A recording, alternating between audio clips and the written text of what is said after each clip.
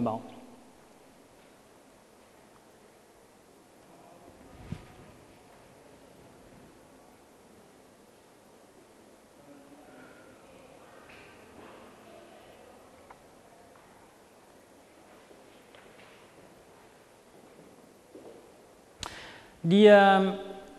The documentation from you will use are a bit heavy, and the more you fill in, and the heavier its turn. So you also will need some technical. No, this is mine. This one is mine. So it's not. I don't think this is the one of. I don't know where it is.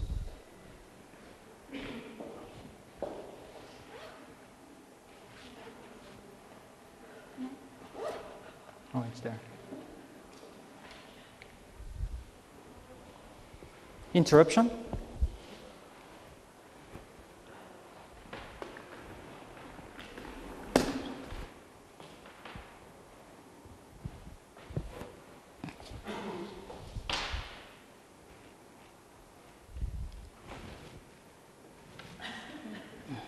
Is it here?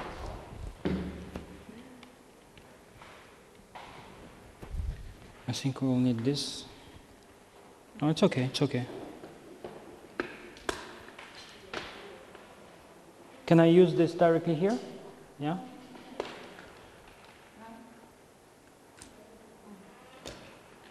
Okay, sorry about that. It's all right, it's all right. Va bene. Grazie.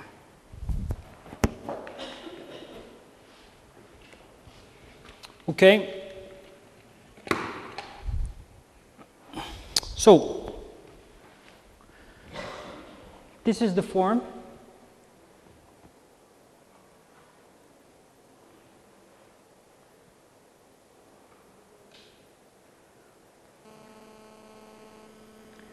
See, at the end of each page, there is validate form. And here,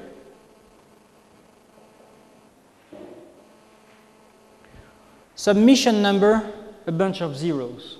So at that point, you're not a zero, but it's not submitted, that's all. So I think it's a bit difficult to have an idea of the application form, but it's a document where you have fields, and in these fields, sometimes you have no option but to choose one of these possible options. For example, here,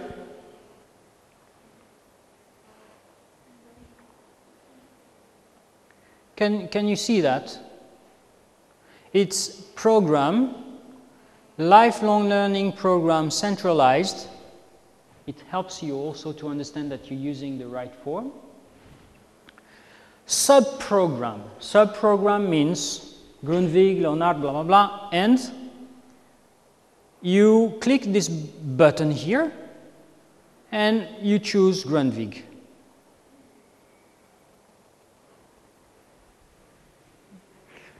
At this point, when you choose your program, there is some information coming up, such as the deadline, 31st of January next year.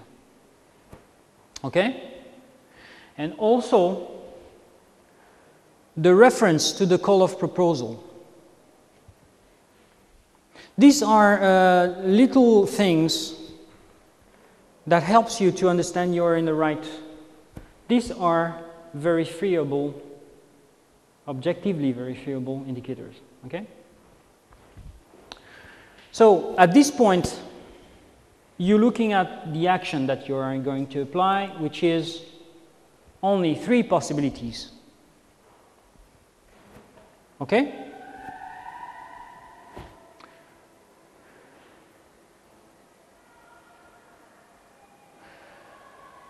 See, this is a bit the fields. You have no option but the options. Then you have fields where you are allowed, okay, I want to design a project which is called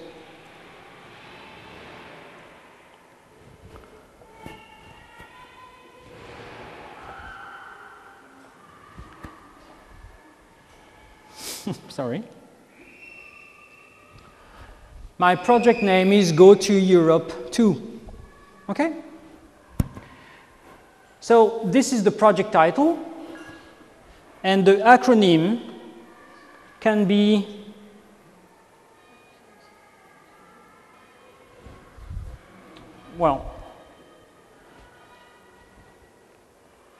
Go Europe 2.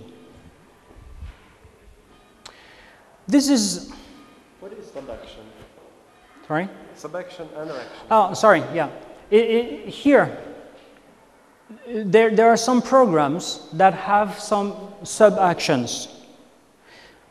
Okay? So, in this case, there is only one action, so you don't have to worry about, when it's NA, it's non-applicable. Okay? So, these fields you see are fields that you allow to, you're free. I recommend, well, we'll see that a bit later because it's already, I hear the bell, so it must be noon. It's actually noon. So,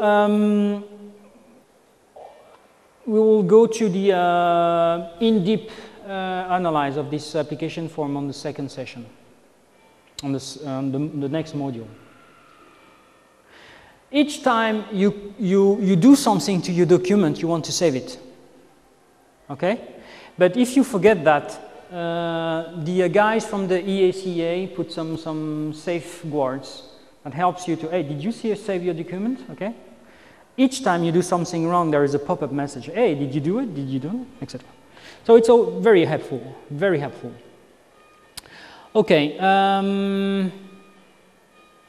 let's see what I've got here.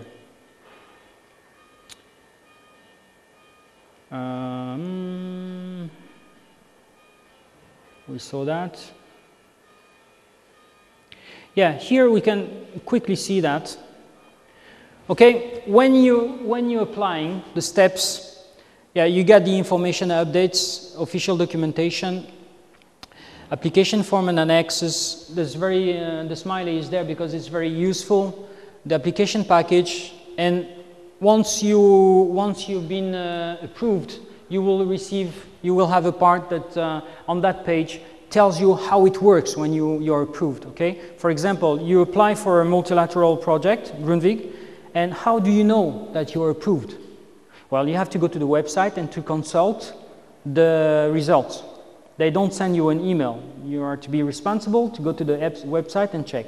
When the results are published, you look to your project in the lists, and if your project is there, you're a winner. If it's not there, try next time. So, as a summarizing, you have the e-form. You will attach the Word document, the Excel form, the declaration of owner, the legal entity form. That is the online application package.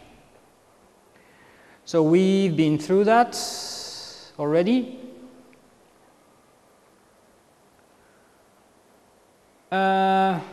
Well, this also, I think I've already been very clear. Oh yeah, about Google.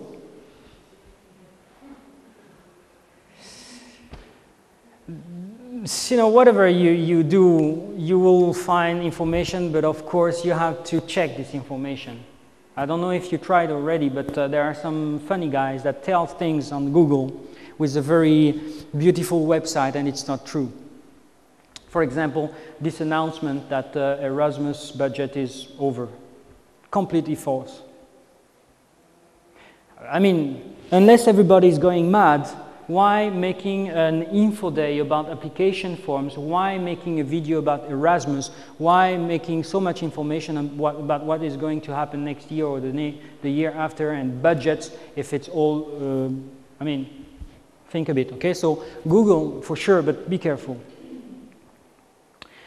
The find a friend is, believe me, I am where I am because I had friends who helped me, who had a better experience than me and helped me to understand things. And still today, and I'll always do it, I will count on friends and partners.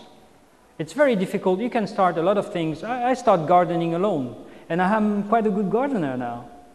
But you need some help at some point. So these are some critical aspects that maybe you would think about when you apply.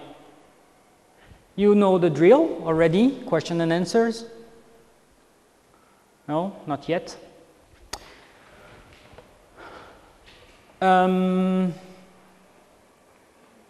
So on the next module, we are going to go through. I'm not sure that it will be very easy with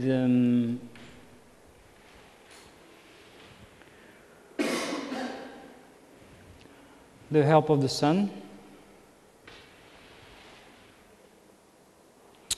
We saw the help kits, critical aspects.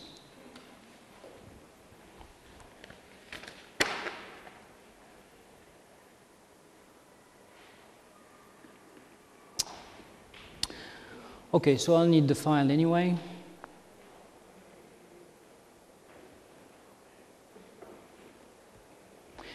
I'm going to try, because my plan was to have a bigger projection so you can see very well the application form, but I think I'll manage to show you something.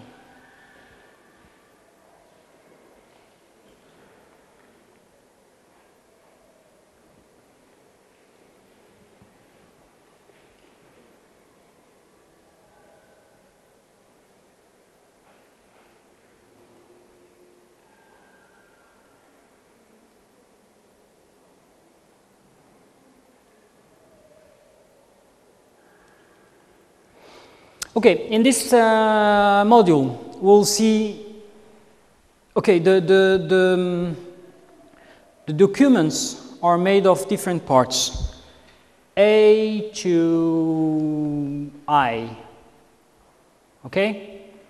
The last parts, H, I, are about the third country. So the main thing for you is A, B, C, D, E, F, G, the work package, very important, and H to I is for the third country. So the part A and B of the project application is part of the Adobe Acrobat document. Okay?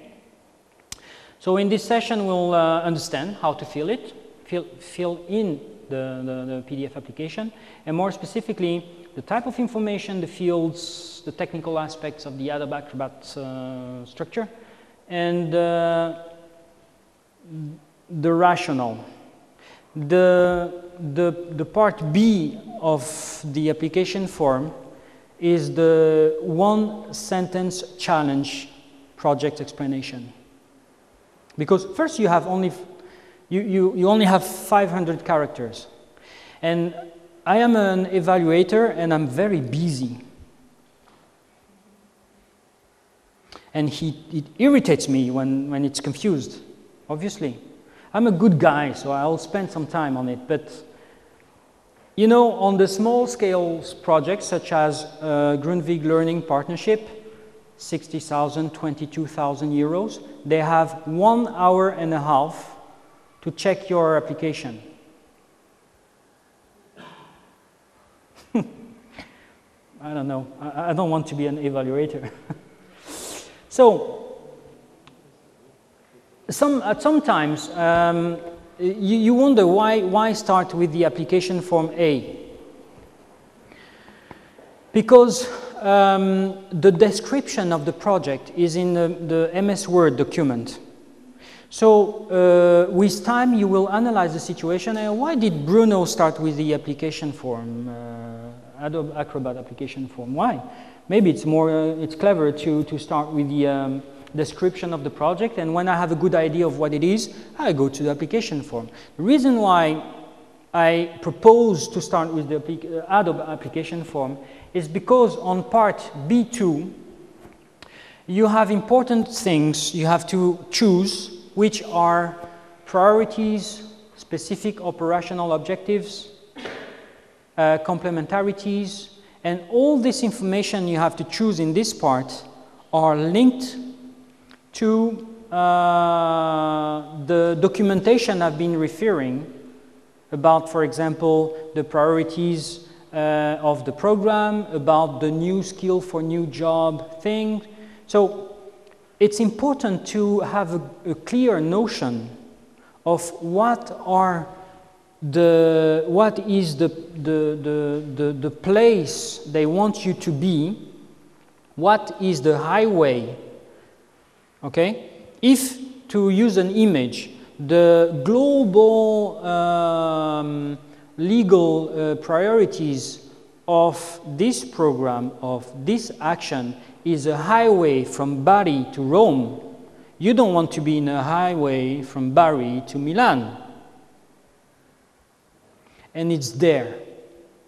So I thought that maybe it would be interesting for you to think about starting with this part B2. So hence the reason why starting with the PDF. Oh, already, it's over.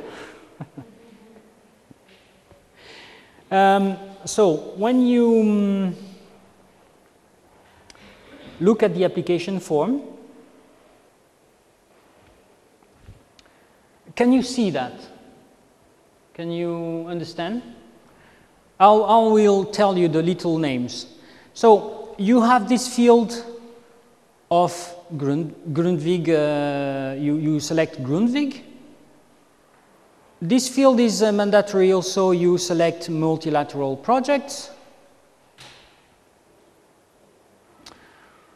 Then you write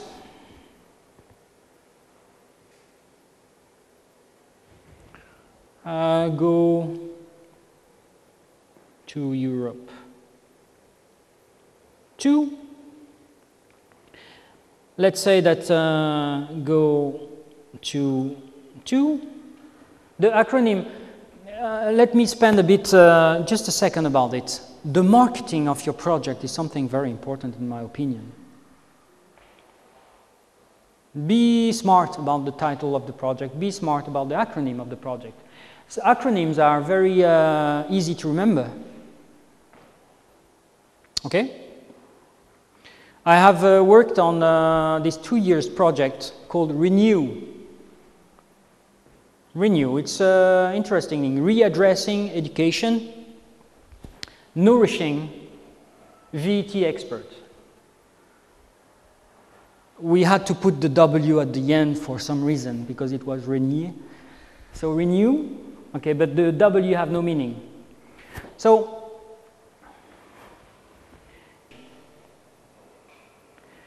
at this point you have this application includes participation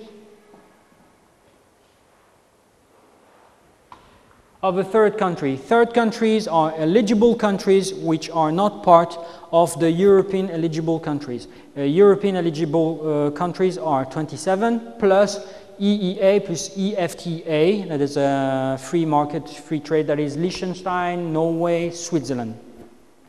I believe I'm not forgetting everyone. Anybody else? No?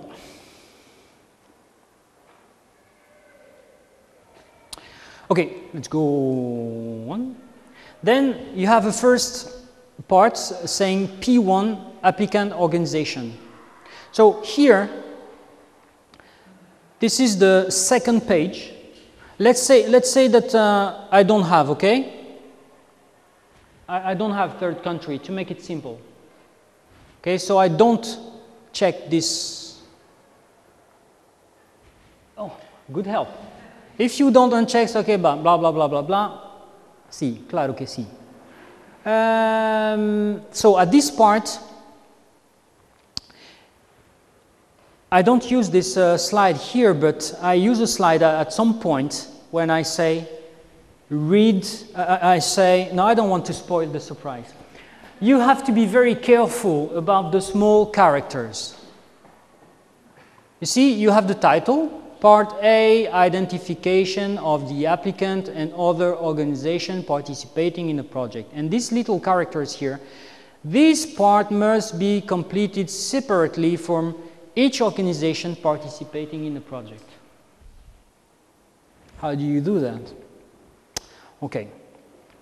One of the reasons the guys ask you to do that is to be sure that it's not copy-pasting things. But you don't have time, you want to be efficient. So what do I do? What I do is I built a MS Word form with this. I send it to the partners and I ask them to fill this form their way and send it back to me. And then I copy-paste from their information to the application form. Because if you ask your partners, 5 partners, to fill in the PDF form, you will receive 5 application forms. No, you receive 5 words forms and you use them to fill in. And you fill it because you want to control. I have some bunch of guys, I did it for the fun because it was very interesting. But this application organization sent us a way of doing things. So it was written first Bruno, then you send to Marco, then you send to Filippa, then you send to, and at the end Pia sent it back to me. I don't believe very much in this. So here it's quite intuitive. You put the name of the application, an acronym of the application, blah, blah, blah. Here you have options also. Status of the company or the organization, private, public. So, okay, I'm private. The type of organization. You have a bunch of options. Well, let's say that I'm an adult education provider. Obviously, there is a little trick here. If you're a youth education provider, you're applying for adult education program. So you have to be careful to tell the truth, but also to be a bit smart. Okay, here you put your street, the number, postcode, town, country, and when you choose the country, Italy, you will see that you have different options. So where are we? Help me. We are here. Okay? So at this point, you don't want to validate form. Because if you validate at this point with just this information, it gets all red. Being red, you forgot everything. So go through the document until the end. Be sure to have all the fields filled in, and then start validating. At this point, it's useless. Okay, next page. Remember, you are the applicant. Your phone number. A2 is the person responsible for the management of the application. Be very careful about what you're reading. The application contact person, okay? Not your boss or the accountant, the guy that is in front of this situation. Then here you have a little box saying, check this box if the address is different from the address provided in section A1. Section A1 is your organization. Well, there is a good chance that the guy responsible for the application is one of the workers in the organization, so you don't check it because it's the same address. So the address of the guy is the same of the organization. No check. After that, you have the legal representative, which is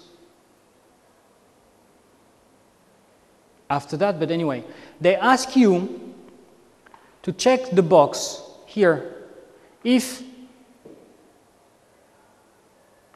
what I want to say is the person responsible is there. You check, if you check here that the address is different, you have to fill in this part. And before reading here, you have a checkbox saying, check this box if the legal representative of the organization have a different address of the organization. There's a good chance that he lives in the same town, but it's possible. So here you fill the information on the person authorized to represent the organization. Okay, and here check this box if the address again. Okay, so you be very careful to check very well these boxes of addresses. Check this box if the organization responsible for the management of the application project is different. It means sometimes the organization managing the application is a different organization than the organization applying. Okay, so all the possibilities are there. It's quite intuitive, it's very easy to understand. Okay? At this part, you have partners control. Now, at this part of the application that you have filled, you only have the A1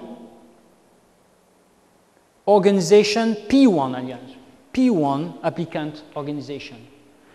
Try to remember that, okay? In this page, only the P1, nothing else. Only P1, P1, P1, and then you come to this page where you have the list of partners organizations.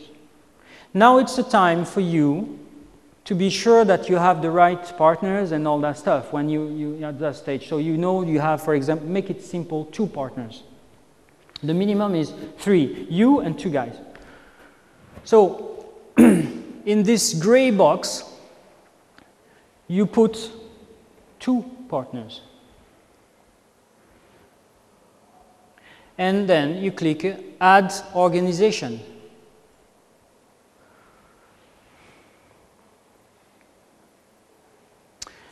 So you see the change. Instead of only P1, now you have in this page P2 and P3. So you have your consortium right now, P1, P2, P3. So you go back to the beginning of the documentation and some very beautiful pages appeared, which are these ones. P2 and the same for P3 and the same for any other quantity of partners you have on your consortium. And there is here a control thing. If they behave bad, you can delete them. Okay? Let's say that, okay, so filling the new pages is exactly the same process than the process I've been through. So, you know, if you're not very happy with partner 2, you cancel it and it gets out. So now you have P1 and P2 and only the 2 partners because you deleted the, then you can add another partner. But at this point, you already know what you're doing, because if you have to erase partners at this point, I mean, it's going to give you a lot of work, because you will understand that it's very important, the logic of P1, P2, P3, P, etc. Because if you start deleting a partner in the middle of your organization, you have to go back to all the documents and change the information that you've been writing and all that stuff. So it's very important that you, before starting applying the project, you know exactly what's going on. Okay? All right, so you fill in the partners, blah, blah, blah. You come to the part B of the document, which is the summary of the project. Come on, it's written so little, I can't even see it right now. This is so important, okay? These little sentences. So, in this abstract part, and that's why you will you will say, well, why did he started with this? You have 2,000 characters. It's very short. And that's the moment where you write all this explanation on the rationale of the projects, etc., that we will see better this afternoon and the next days. And you only have these 2,000 characters, and you have only have these 3 options of languages. For example, in this case, we are going to write it in English. So here, when you put your cursor on the box, you also have a remembering message. So it's a lot of safeguards for you, okay? Because you have to be prudent, because when you fill this box, for example, if you copy-paste from a Word document and you paste it here, it won't tell you that you have too much characters. It will just use 2,000 characters of the text you'll be copy-pasting. Meaning that when you write your document in MS Word, be sure that you have the numbers of characters, the right numbers of characters. When I collaborate with partners, and I do my part of the job, and my text that have to be filled in or copy-paste in the application form, I write at the end of my text the numbers of characters of my text. It's a good help for my partner. He don't have to check. Efficiency. Okay? So this character limit is very important. And we'll have an activity, by the way, on how to summarize the project idea to fill in here. So at this point, you have your MS Word ready. You have, remember, you have everything ready. Okay?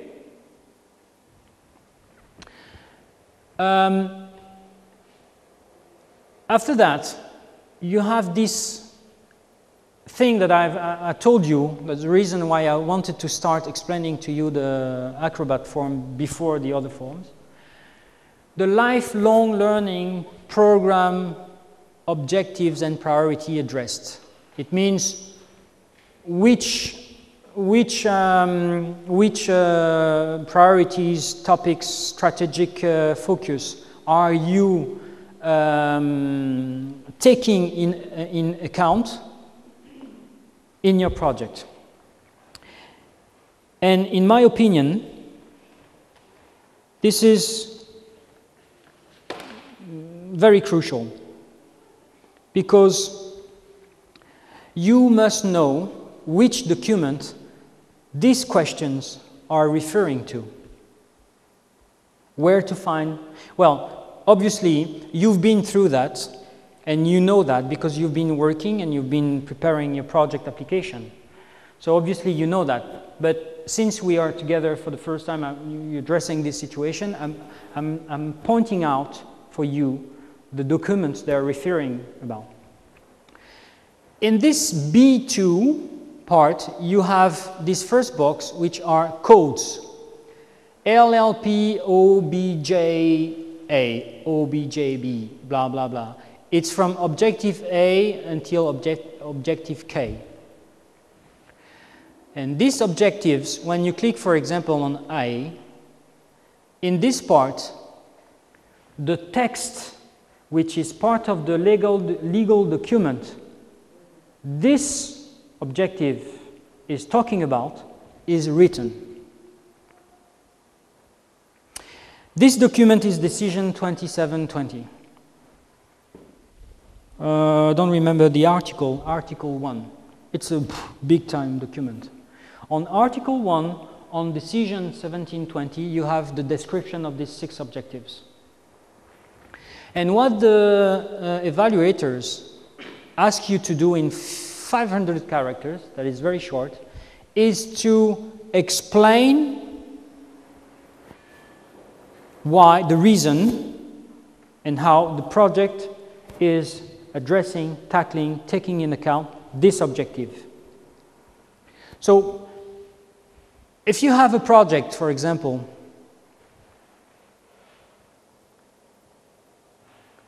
addressing a contribution to increase the participation in LLP by people of all ages, including people with disabilities.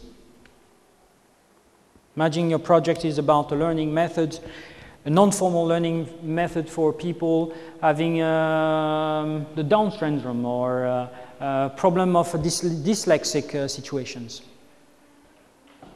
You explain it here because your project is addressing this objective of the lifelong learning program structure. This is the global lifelong learning program objectives. There are A to K objectives, okay? All right? After that, you can add, I think you have a maximum of 2 choices. It's written here in very small characters. And even at a, well, let's say that you have also another objective that is objective K,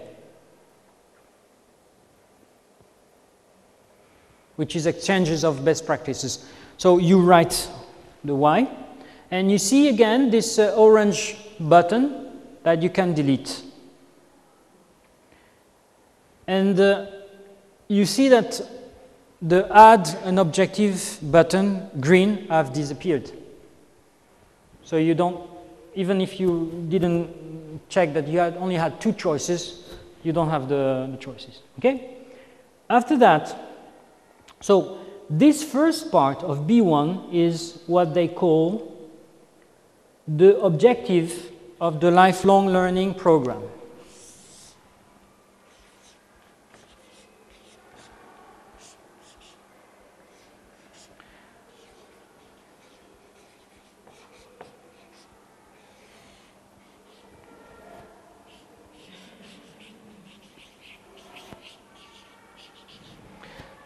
So you will see that it goes from global picture, big picture, to narrow field. Okay, on the second step, the second step is for you to choose a specific objective of the LLP. Again, you don't have many options, and you choose the first one. Now let's choose the second one. I'm sorry, I'm being very subjective. This is to help provide adults with a pathway to improve their knowledge and competences. You remember the 2 main objectives that I referred before that yesterday? Yes? No? There is the aging population and the learning pathway. You decide to choose this one, and you can choose another one because you're allowed to 2 choices. You don't want to choose too much. Come on, your project is very specific. You're addressing something. Maybe your project will address ICT, will address adults with special needs, okay, but at some point your project must be a bit, so don't be too ambitious about all the objectives you want to address in your project, okay? Piano, okay, no, piano? It's not just for her.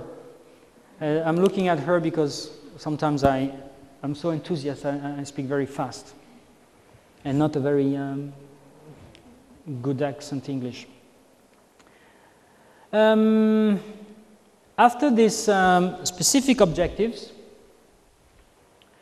you have another step, which is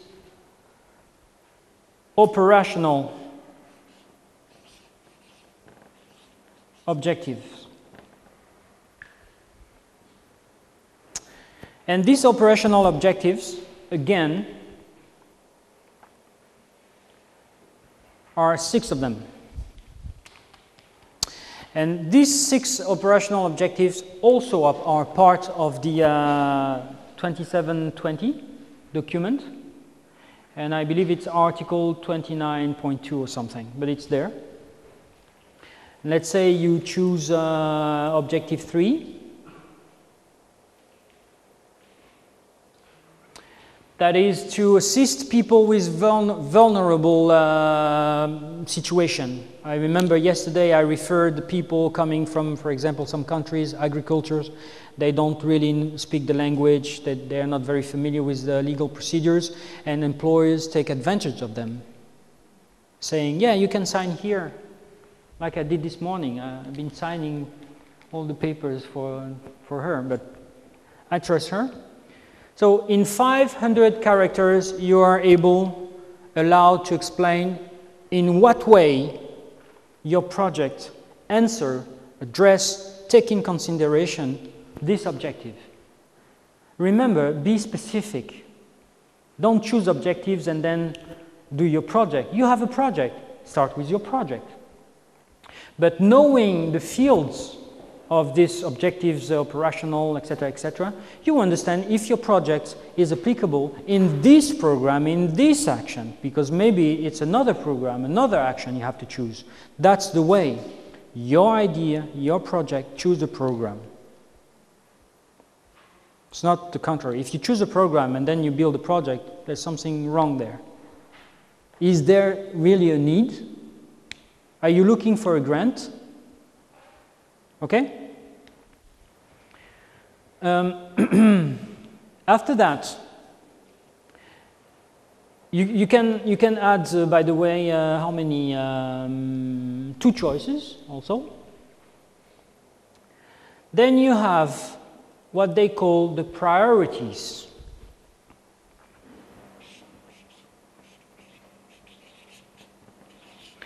I'm sorry, you can't read that back there. You can't read that, right? But the 4th stage of the document is priorities, okay? And here you have 4 priorities. Let's say priority 2. Objective, specific, operational, priority. These 4 priorities, the role of adult education in strengthening social inclusion and gender equality. It's because it's my favorite subject. And this is part of the strategic priorities of 2013. This is part of the call for proposals. Strategic priorities. All right? And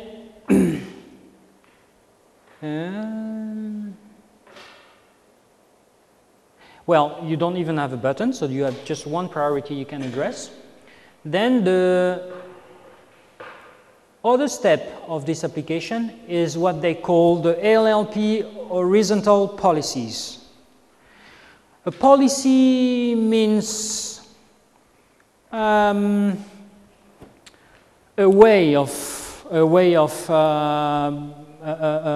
not a rule but a recommendation, the way you should do things. It's a policy.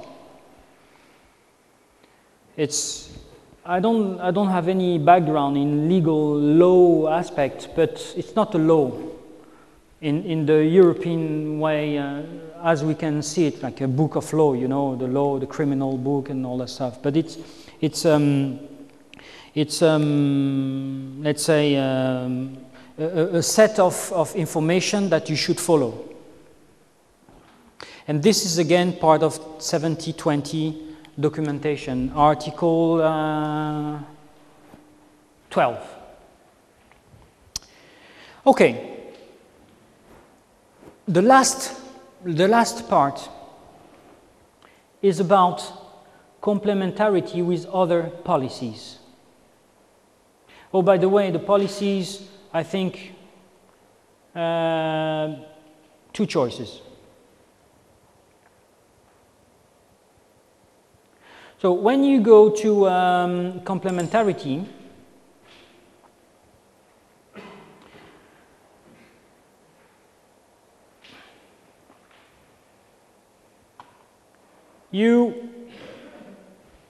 can you see that?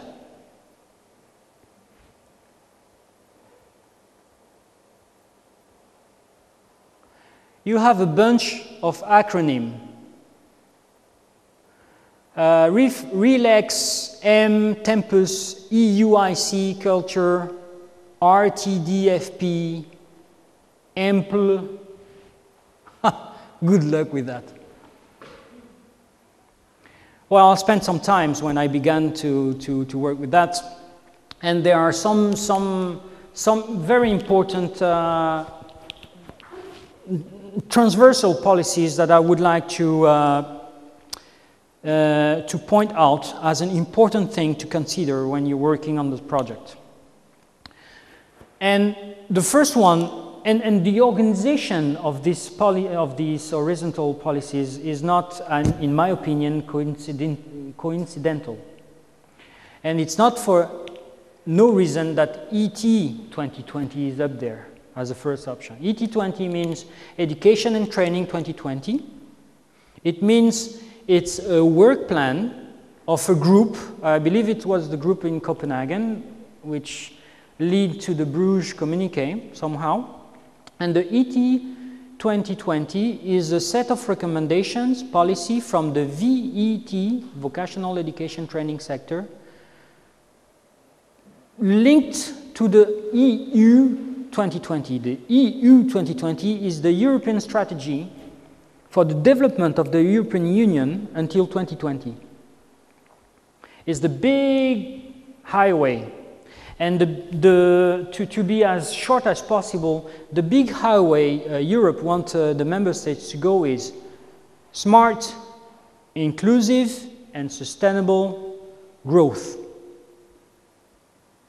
You have to go to the document to see. And this document have different flagships. Flagships mean big time thing to tackle, to find solution for, like youth, like ICTs, like employability. These are flagship. So this is the big picture. So the guys from the education training sector gathered and say, okay, let's have a look at the EU 2020 and let's find a way of contributing and finding a way of doing things to this, to contribute to the EU 2020. And this produced a document called ET 2020, which is available. So you can choose this documentation, this horizontal policy, knowing them, if your project address them. So I would like, I mentioned ET 2020. Well, culture, media, youth, RTD, for example, is research and development. It's linked to the framework program, which is a research thing. Some policies are a bit intuitive, but employ, if I'm not wrong, is, well, yes, employment. There is this KA1, KA2, KA3 is the key activities I mentioned the other day. Here you can find the so-called EU 2020, which is the big picture that conducted to the ET 2020.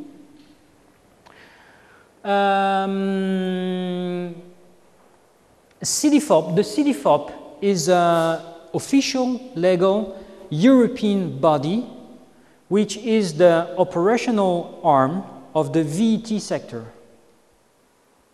Those are the guys, it's a development agency producing a lot of research and material and handbooks and statistics about employment, about everything that is linked to the employment education system. I would like to mention with emphasis this ETF for two reasons. First, because it's in Italy, it's in Turin. These are fantastic people. ETF means the Education Training Foundation, and they build a set of things linked to education training, okay? Method, policies, trends, comparative studies. So quite often I use this because most of the project that you will apply probably on the training and education system will somehow address also, but you have to be able to explain why. So it's a rational that counts. Okay? So this is the last step, the horizontal policies. Maybe no, not necessary. So to close this module and to run to lunch, oh, you can have 2 choices maybe, yeah. 2 choices. Oh yeah, one thing, in the boxes you have 500 characters, okay? Try to do it with 200. The shortest, the clearest, the more efficient. If it's rational, you don't need to write a poem or a romance, okay? Novel. So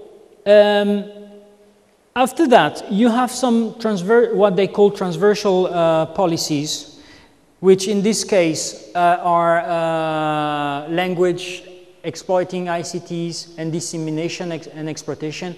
Well, here I think if obviously you will have considered dissemination, so you would choose dissemination, but it's not obvious that you will have ICTs involved in your project. But somehow it's interesting to work on project on ICT because ICT is one of the big flagship of the European Union strategy 2020, okay? Which is basically improving the computer, the electronic access proficiency, literacy, capacity of people in Europe. The more people knowing how to use a computer, the better. That's the meaning of the ICT policy, okay? Sub-program area. Obviously, you are in adult education. Here, this is the dates. This is quite intuitive. You put the starting dates. You even have a calendar that you can choose. And the ending date. It's quite intuitive, but it's crucial. In all the programs you have an eligible calendar. You can only start at some point, which is in this case October of next year. You basically receive the information of the success of your project in July, August. You receive the contract agreement in July, August, and then the eligible starting date, if I'm not wrong, is 1st of October. And then according to the lifespan of your project within 2 years or 3 years, where the last eligible date of the project is the 3 years after the start date. And if you don't have to worry too much, because if you decide to put that you want to start your program in December the 1st, hey, no, you can't. You have a message. Okay? Or if you want to say that you want to start in December the 1st and you want to end the project in December just before Christmas, you have a second message. Okay. This was just for the... Okay, and then here, this part is the language agreement with the agency, which I believe you have only 3 options. Remember the eligible period of the project, okay? Whatever you look at in the document you will fill in is important. Every line, every sentence, every word, okay? Take time to read it carefully. This page, at this page, you have your budget written, all the numbers are known, you fill in it, okay? It's quite intuitive.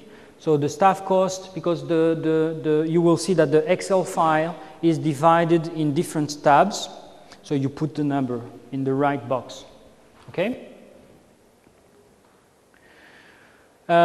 We will see that in detail. Then comes the page You remember this red box with the attachments? So you start clicking in the buttons and you attach here. When you click this, it will open your Explorer in the computer. You pick the document you want to attach, etc. 4 things: the Word document, the Excel tape, the legal entity form, and the declaration of owner. And they help you to tell you which kind of document it is. So here is the moment of truth. Submit this form. Before that, you've been doing a very important thing, which is validate form. Only now. Because somehow you fill in everything, nothing is missing, only some things, and you can validate and you submit the form. And you see, this is the last page. And I'm showing you just to end, and it's all, and we go to lunch.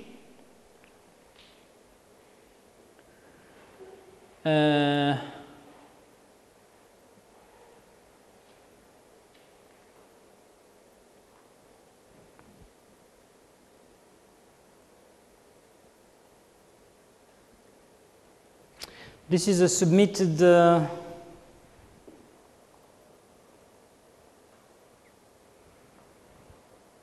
form, if it's not too heavy.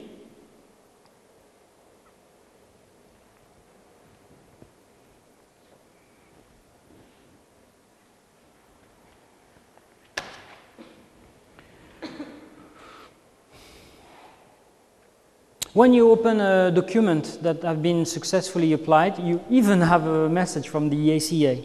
Hey, the form has been properly submitted. No changes are allowed. We will see about these changes things. It's a bit heavy.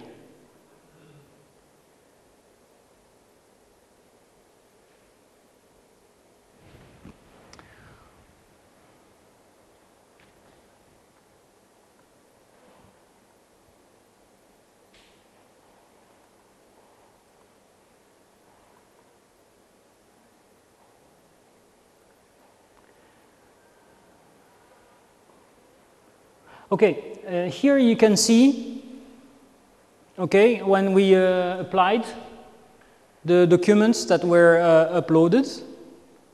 And here, after submitting, you have this big time number. And also, this number also show up at the bottom left side for you of the document. Okay, this is Adobe Acrobat part AB of the application form. I still have 3 minutes for question of about this matter, if you want to.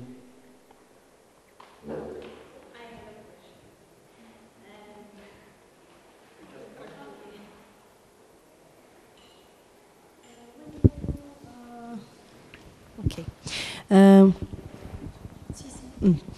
The duration of the project you explained.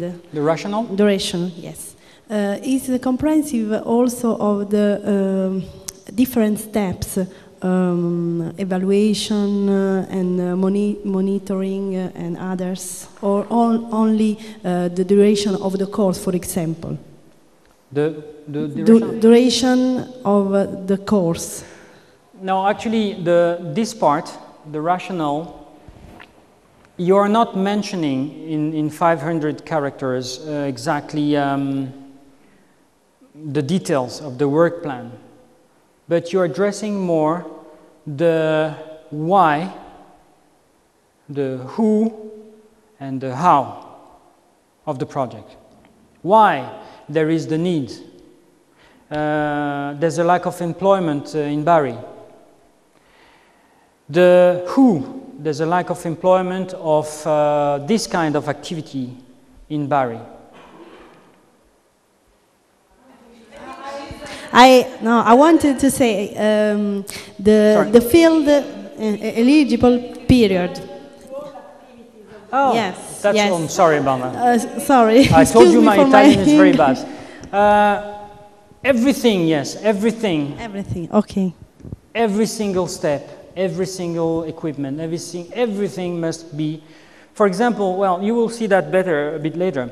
If, for example, you bought a computer before the start of the project, well, it's not eligible. But if you have computers that you use in the project and you consider this important for the project, they consider as indirect costs. And you can, and they are eligible, but you have a maximum of 7%. So yes, whatever you do, if you have to, well, let's say that if you have to buy or to do something only for this project, be sure that you will buy it or start doing it after the eligible starting date of the project and before the end of the project. Yeah, sorry about that. Mea culpa. I would like to thank you very much for your capacity and your patience and your attention on all this, because I guess it's a lot of information and not easy to follow sometimes. Okay, well, thank you very much. Grazie mille.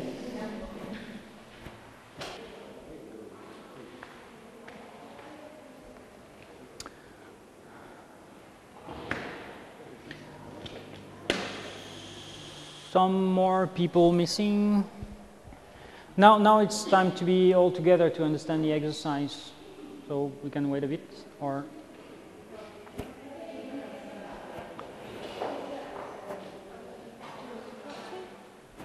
No, I already have one. Thank you. Grazie. Now on these afternoons, because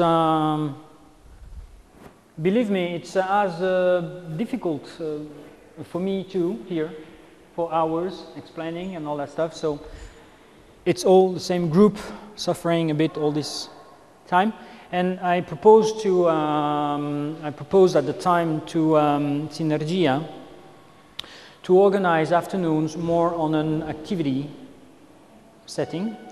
And also the last part is always a review of what we've been learning during the day, which means that the timetable is quite flexible, okay? If the activity takes much time, it's okay, because we can have a short review for half an hour instead of 1 hour, okay? But if you feel there is not enough information, or I didn't answer enough to some points, I would like to feel free to ask and to address. Tomorrow morning, I'm going to use this board for you to use as a communication process with me and with the other group, based on a kind of a non-formal method called the open space, which is very simple.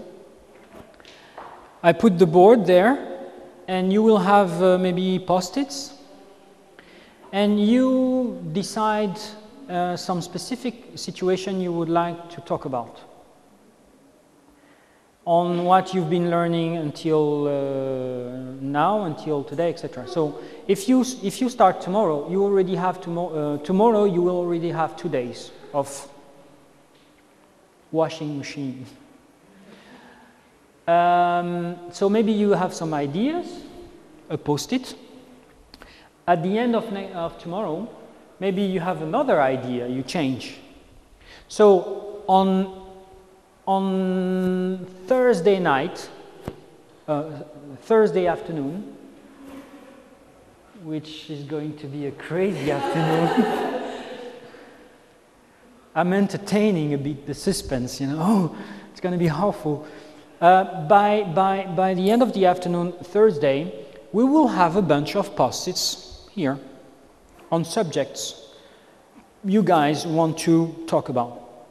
So I will organize, will not be able to party Thursday night, because I will have to prepare the day after. according to what you want to address. You understand?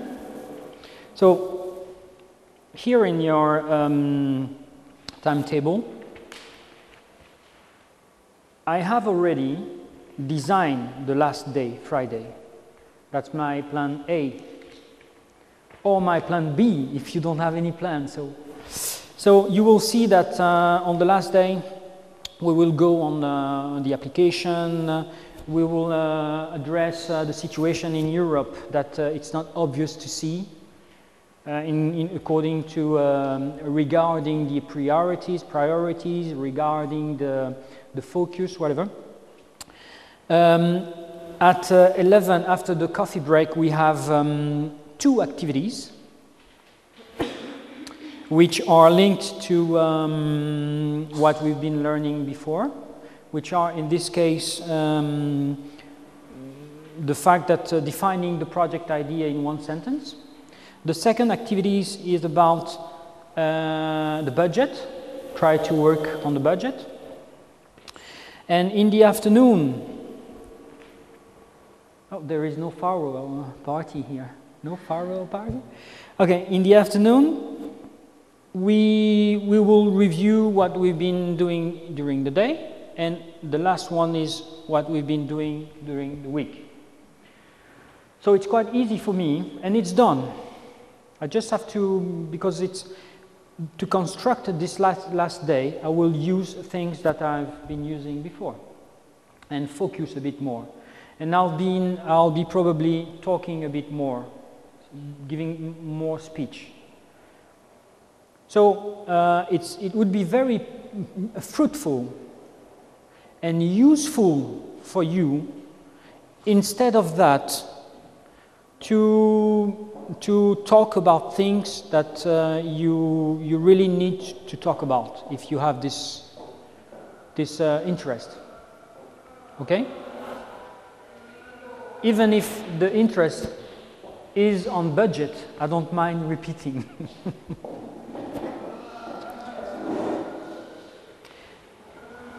Okay.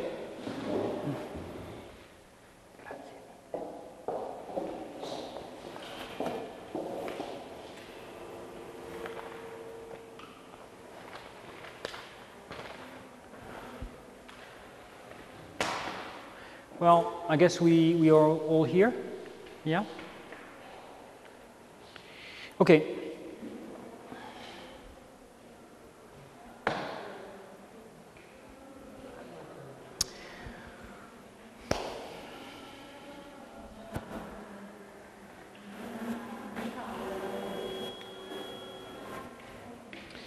This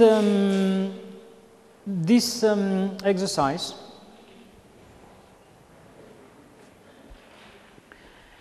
the main purpose of the exercise is to debate on the subject of what I'm proposing to you to debate with a non-formal learning method.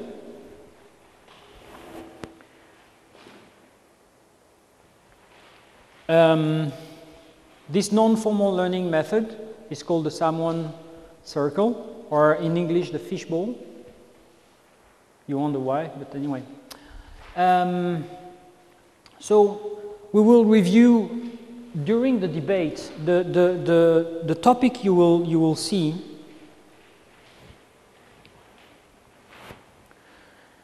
is the topics that I propose for you to choose. There are 6 questions. We will have 2 groups, and the topic that we will choose will be the base of reviewing the subject of the Grundtvig multilateral project. Okay? You will see the question. So I will give you 5 minutes, 10 minutes to read the questions and to pop up before starting the exercise. So we will review the general objectives of the Grundtvig program, the operational objective of the Grundtvig program, and we will focus on the 4 key activities. Okay. How does it work? Well, I plan the quantity of groups according to 30 people, more or less. I guess we are 20 max, or maybe less. So I will point you in different groups. So you will be eventually with people you don't know. That's engaging. That is the part of the method. So you two guys, be sure you're not going to be together. I'm just kidding, just kidding. If you don't agree, well, we can organize otherwise. This is not here the boss telling you what to do. I propose you to follow the way of doing it because I think it's a rich experience for you. If you're debating with someone you know, oh, come on. No, but if you're debating with someone you don't know background, you don't know nothing, sometimes you can have a very positive experience. Sometimes it's negative. So, okay, these 4 groups are face-to-face, or these 2 groups are facing together, and each group have a spokesman, someone who's the voice of the group as a start, when it starts. Okay? So my group is there, and I decided to debate on learning pathway. So I will start the conversation between the group, and I say, oh, I think this is very interesting to think about the learning pathway for the adults that I have difficulty to access education because they don't have money. And it's difficult for them to pay a training course. So how could we help these people who don't have money? So maybe my project will be about volunteering, creating a volunteering structure to invite these adults to get to get this education accessible for these adults. That's okay. I decided to, and my group agree, obviously, and they have some things to say also about it. So when you will be grouped, you will decide together a topic. Okay? The second challenge. So the conversation starts, and these 4 spokesmen are debating together. The group is silent. Okay? It's not a strike. Everybody screams. Yeah? So they are debating, and obviously you are in your group, and you are listening to what your spokesman is saying and what the other spokesmen are saying. Okay? So it's all together thing. And let's say that at some point I said everything that I wanted to say. I have nothing more to add. Then I can decide to step out of my spokesman part. And if nobody is in the group want to take my place and say something, it's okay. Obviously, if no spokesman want to participate, we have a situation. So I'll try maybe to be the substitute of no spokesman in groups. Anyway, so first possibility, I have nothing more to say. I decided to go out of the spokesman part. Another thing is I'm speaking, I'm telling things. I'm in the middle of the conversation, blah, blah, blah, blah, blah, blah. And there's someone in my group is really tired of my conversation. You're repeating yourself. We've been discussing already about that. So this person touched my shoulder, meaning, hey, it's my turn now, because I have something to say. It's all friendly, I mean, okay? So if someone touched my shoulder, I don't have the choice. I have to give my place. No, hey, no, nothing. You get out. Because this is the way we do the method, obviously, but it's also a sharing circular situation, okay? All the people in the group willing to participate are allowed to participate. So are we clear with the procedure? Okay, so I will give you now this little, well, if you forget the rules, it's here, okay? And this is the questions that I propose, I suggest to you, such as there are 9 key objectives which defined in the framework of GMP. Could you mention 2? Maybe that matches your field of activity, and discuss how would you think, how you would think of a project about it. Okay, you don't need to be so specific. Okay, you have a need, you know something, you have an idea, one of the key objectives, and I will put on the beamer the information, so to remind you. And you have other questions, okay? At one point, as soon as possible, 10 minutes, groups have chosen a topic to start the conversation. Let's say 2 groups have 2 questions. Then we can start. We don't have to wait for the other groups. Okay, we start as soon as possible because the interest here is the process of debating the idea, and within the process, using and addressing what we've been learning yesterday and today. Okay? So, give that to you. And maybe you're very friendly and you pass it for me. Thank you.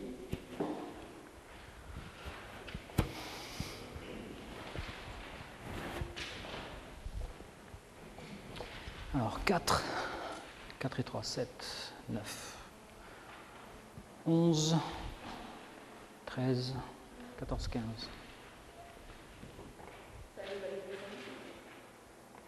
Everybody have the same questions, yeah.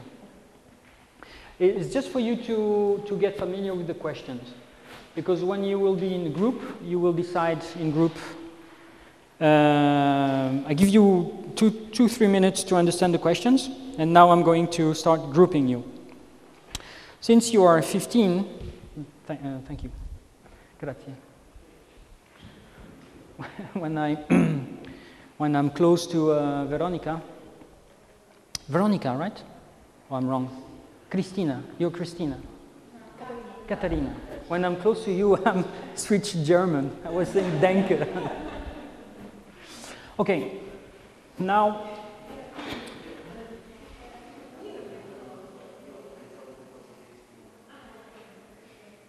yeah, we can have 3 groups of 5.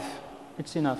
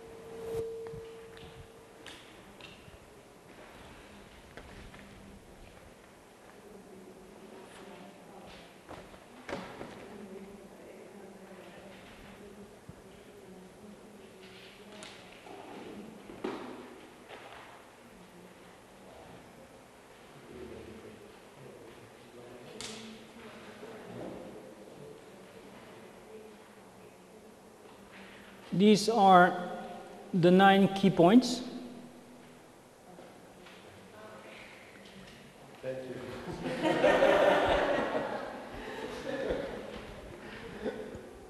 Come on, I'm the smiley guy. You know, the importance here, again, is not what you know, what you forget.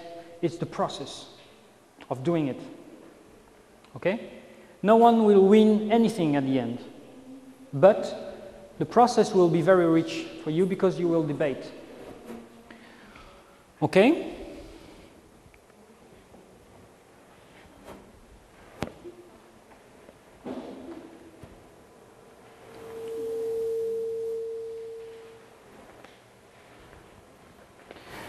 Now,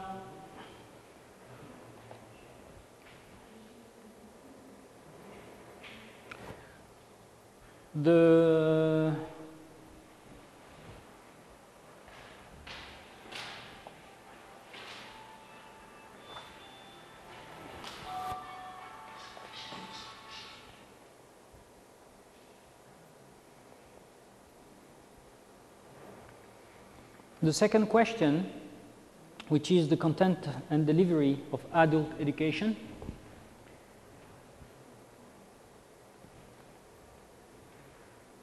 I can't change? Okay.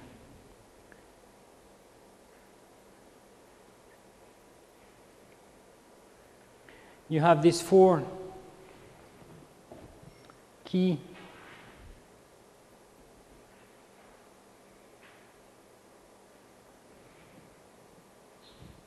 You must remember the specific objectives of each of these big objectives, maybe.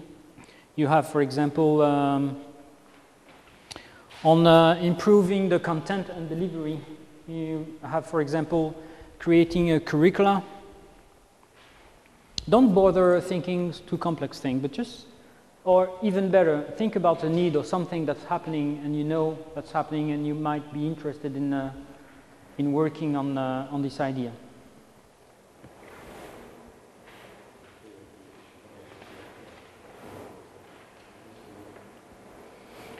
The last 2 questions are very easy. I don't know if you remember. It's this 4.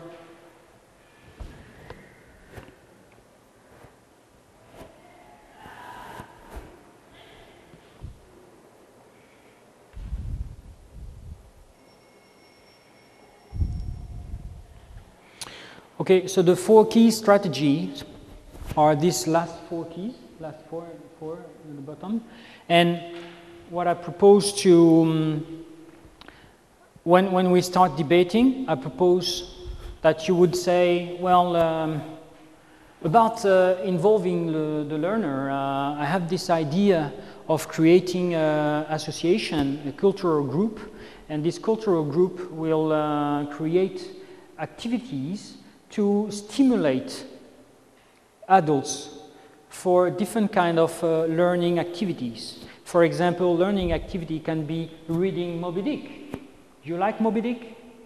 Change the book. Read Il Gattopardo.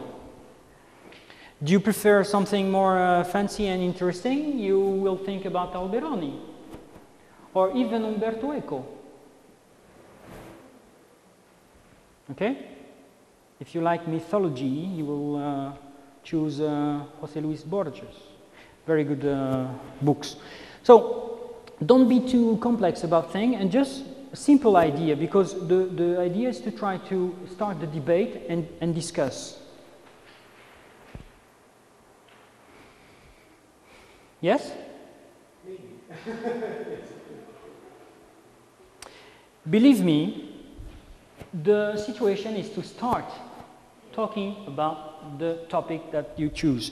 After that, you will start answering to each other within the groups, and I will be also, technically I should not facilitate this, it's you on your own, but I will be part of groups, and I will change groups. If I have one thing to say, for example, in one group, I will change, okay? So I will help, it's not a help, I will participate. So do you agree with this idea? This is to put you a bit on the bicycle and riding the bicycle instead of looking at me, showing you the bicycle. Okay, obviously there is this English situation. Don't worry about that. You want to speak Italian between you? No problem. What's the problem? Maybe I'm not following everything, but if you feel better, sometimes not knowing how to express yourself in a foreign language makes you look like a shy person. You're not shy at all. You just have some trouble in expressing yourself in English. So let's go Italian. What's the problem? It would be good for me. Remember, the facilitators are learners also. So what do you think? Okay?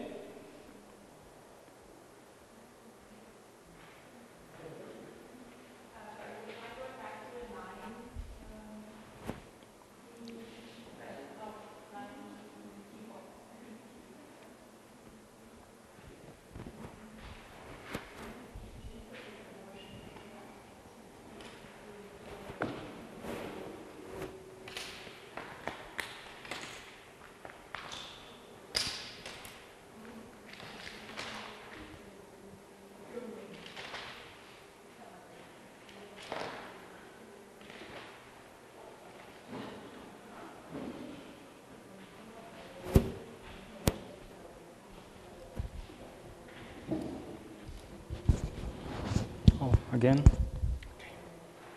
Grazie.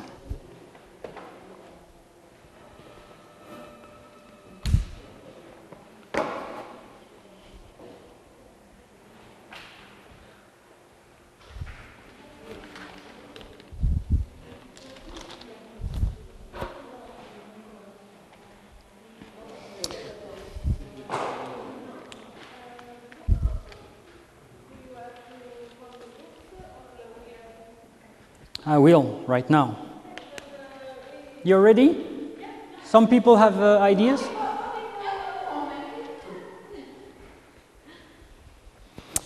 Okay.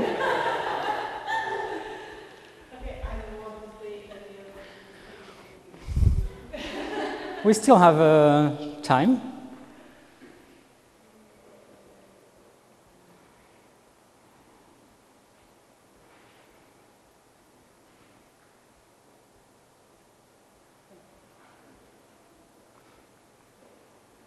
Also, we will have to organize the chairs.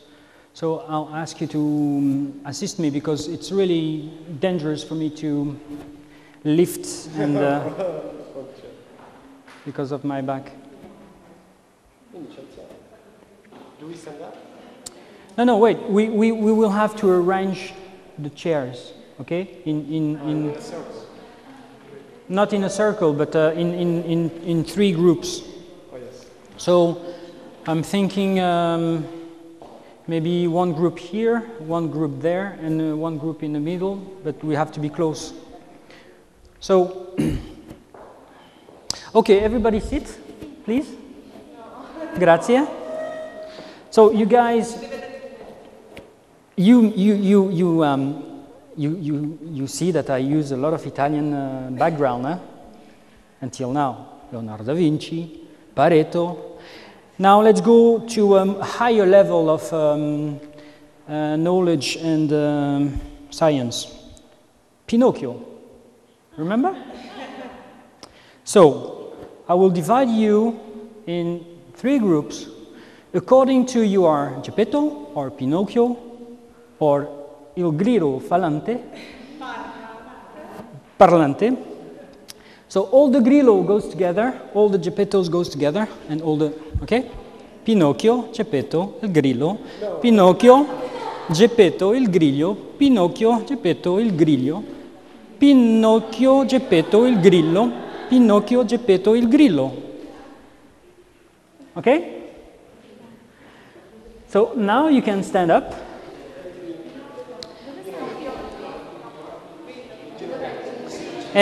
And don't cheat because I remember the face. Okay, so maybe here you can just turn the chairs to the other side. And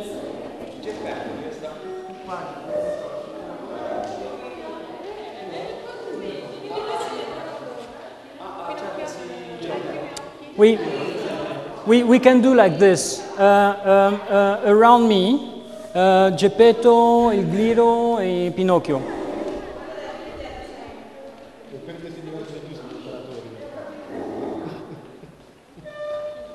So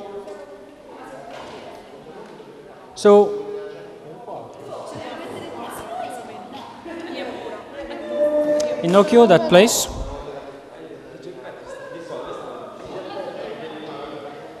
Geppetto is over there.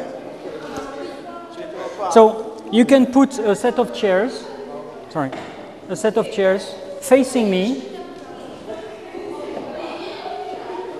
but in the back. No. Closer.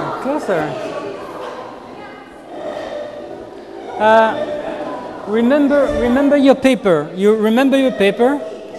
The spokesmen are face to face. Hey, psst. Hello. Listen to me.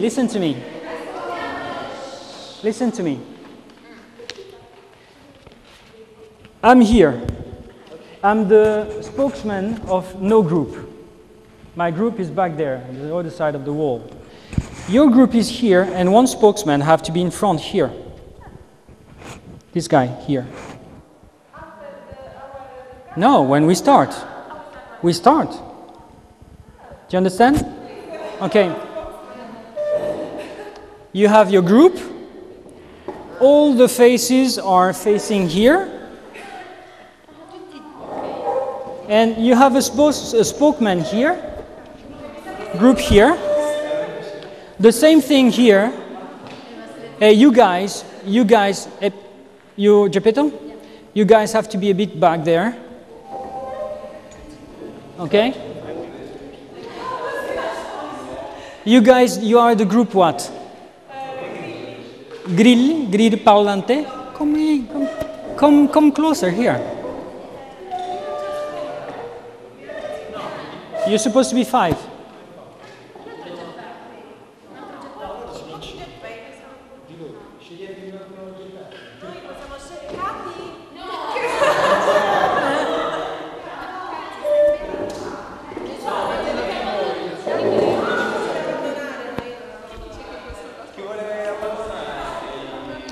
Okay, one spokesman here for this group. Can you sit up? No, you're not the spokesman. You will have to decide. One spokesman here. I need a chair. Can I take a chair? And one spokesman here. You're with them? Go grab a chair, man.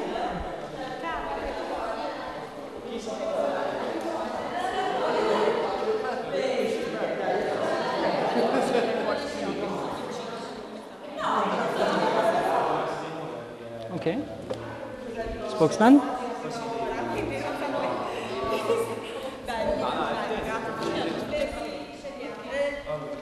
Okay, hey.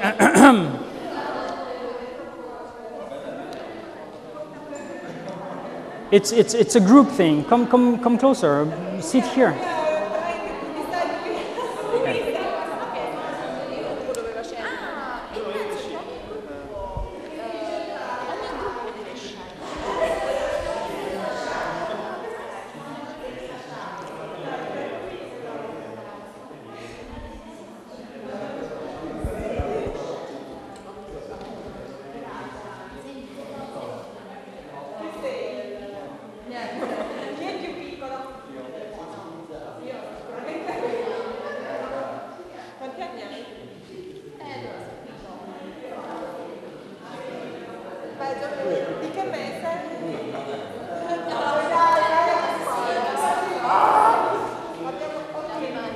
You have to come closer. You have to sit here.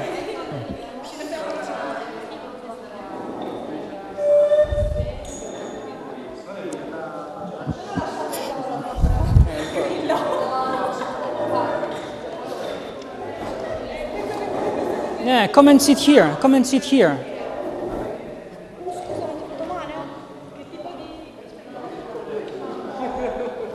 All right? So we all talk about the same topic. We will at one point, one group, we will want to start a conversation. Yeah. So, for example, imagine that you have a topic to discuss. You start and you talk to all the group. I have this, I have that, and etc. And the other groups will answer to you or ask you questions about what you're planning to do according to the project you want to develop. And you start answering. And this group maybe want to add something. Just for you to another. Io hai parlato, no? No? Hai parlato. Just one thing to.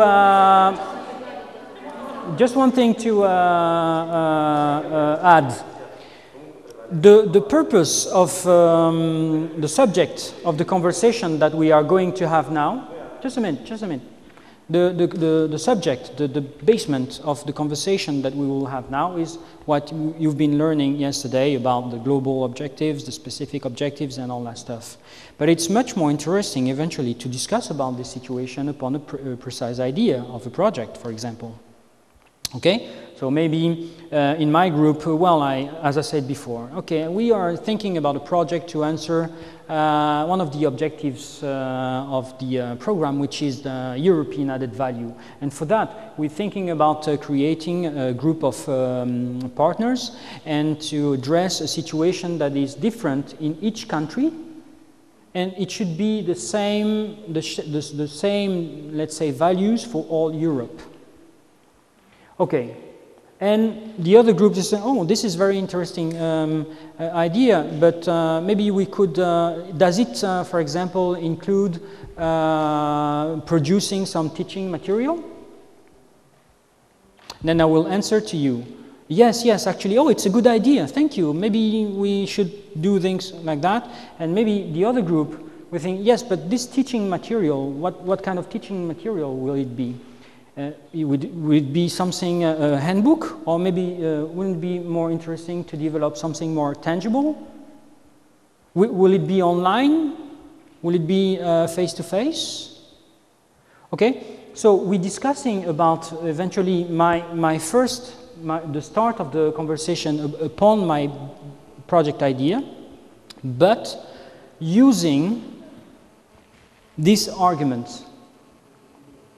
Okay, so at that point, obviously, you have to be a bit critical, to do a bit of critical thinking, and forget about the rules and think about the project, and imagine that you're doing something, or you are going to collaborate with me. Imagine that we are 4 partners having a video conference, Skype conference, and we are debating on a project idea. And at some point, one of the spokesmen should say, oh yeah, but you know, precisely one of the global, the objectives of the program is precisely to create a teaching product. So we could help you, we could participate. You understand, more or less, the idea? So that's why the questions are, are quite precise. For example, the second question, the content and delivery of adult education is a key operational objective of the GMP. Content and delivery. Could you mention 2 activities that fit this objective and fit a need that exists in a place you know? Okay? For example, the accessibility of education, and use that often. Do you understand? So that's why I put the, if you want, you can work only on question 1, because you have it there. Oui?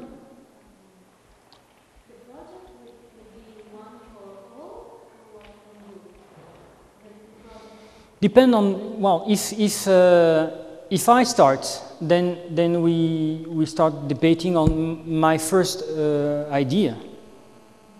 But at some point, one group have other things to say, And at some point, one spokesman can say, hey, well, I would like to change subjects. I would like to talk about that. But in Italian, of course. Come? In Italian, of course. Anytime, yes. In Italia. Oh, sorry. I told everybody my Italian is awful. Yes, obviously, but it depends.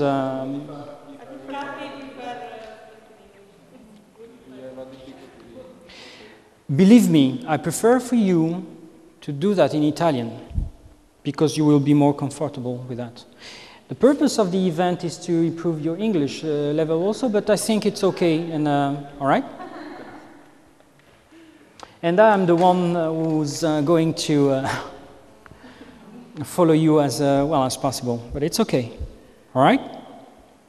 Okay, so at any point, if someone wants to start a conversation, let's start.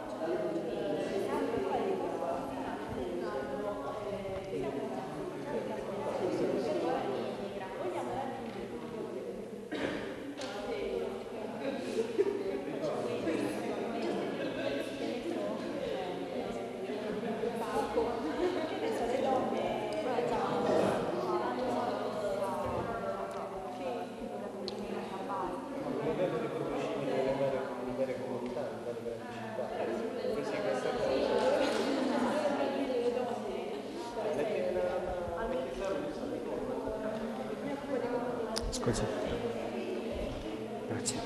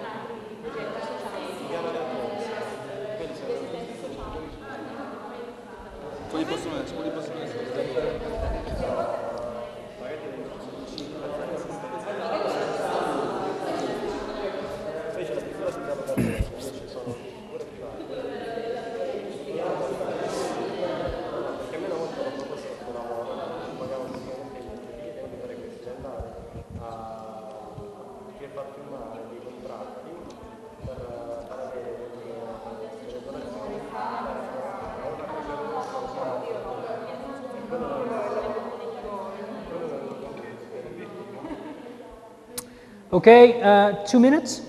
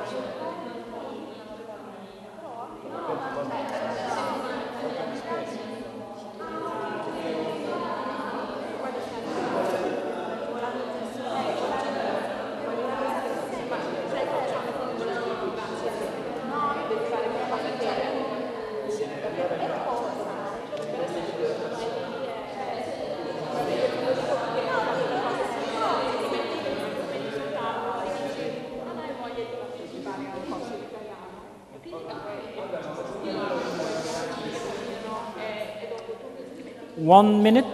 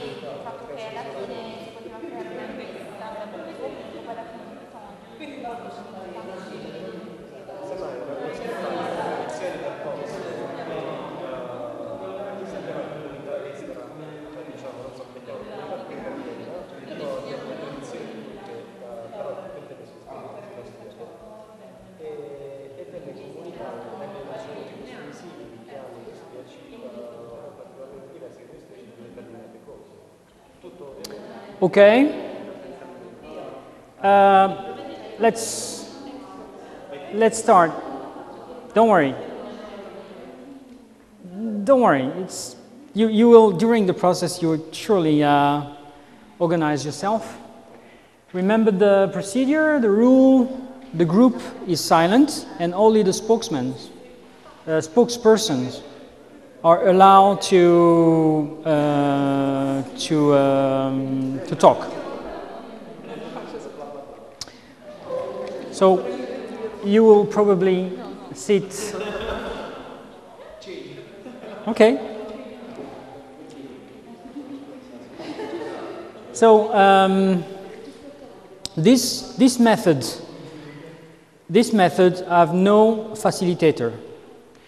That's a training method that we use as trainers, and we let the group dynamic themselves. That's why I said to you that it's okay to speak Italian. Okay, but I will follow. I will, and be really natural and simple. This is not any kind of exam. It's trying to debate between the groups upon a topic that. Okay, which group would like to start? Should I also? No. I can start. Okay. Beware the Pinocchio group, huh? They lie. They don't tell the truth. Okay, I'll let you know. Starting the conversation, the debate.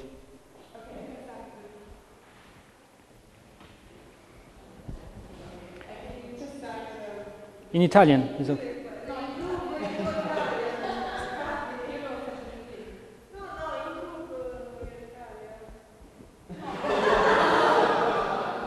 Oh, there's a technical situation, an assumption that I didn't think before.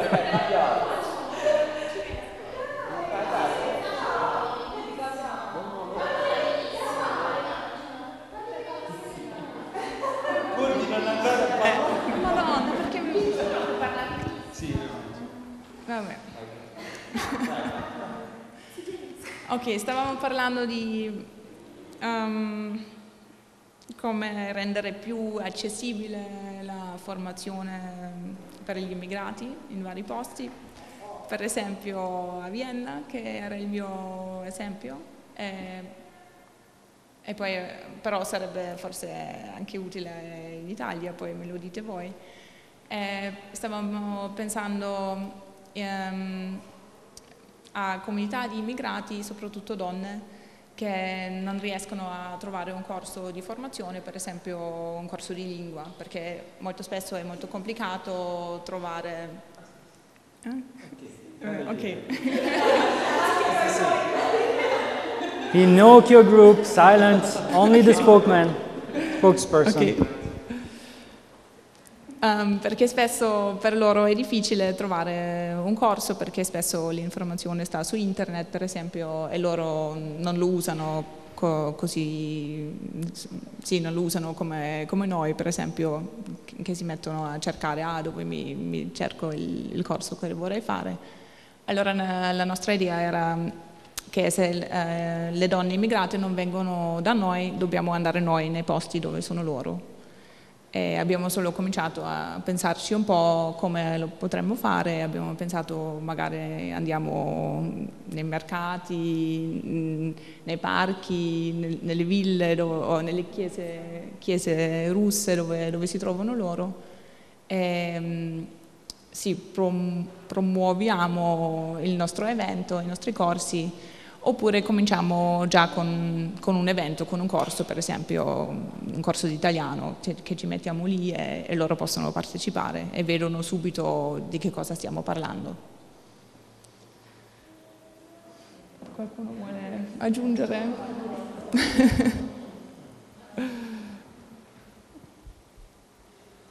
Ok. Noi abbiamo pensato anche che abbiamo avuto la stessa idea di immigrati che vogliono imparare le lingue, che vogliono sia imparare una lingua nuova ma anche insegnarla, quindi ci può essere uno scambio. Quindi ad esempio, siccome noi qui abbiamo molti immigrati albanesi o arabi o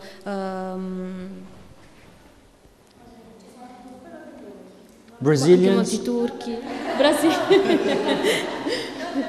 forse uno o due.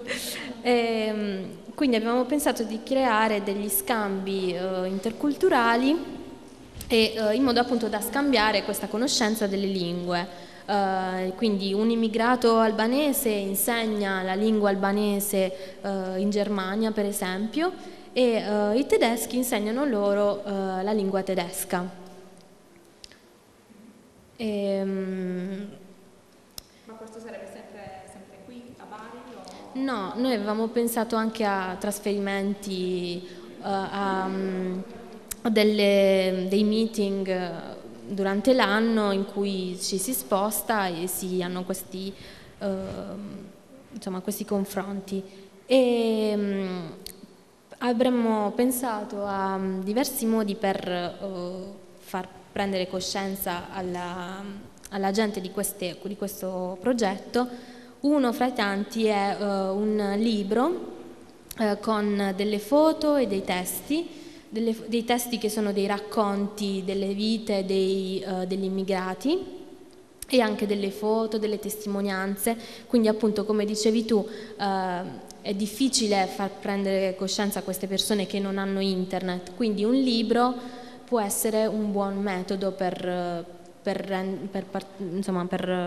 diffondere questa idea, magari distribuito gratuitamente, appunto nei posti che frequentano loro, o creare dei volantini, quindi metterli anche porta a porta, appunto per poter raggiungere queste persone.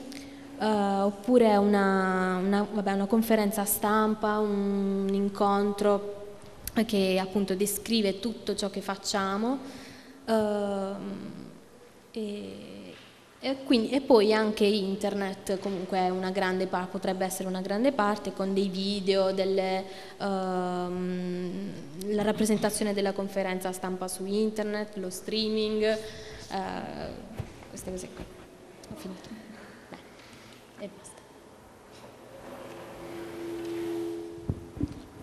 Come concetto di lavoro, insomma, condivido tutte le tue idee, insomma, abbiamo parlato quasi dello stesso programma.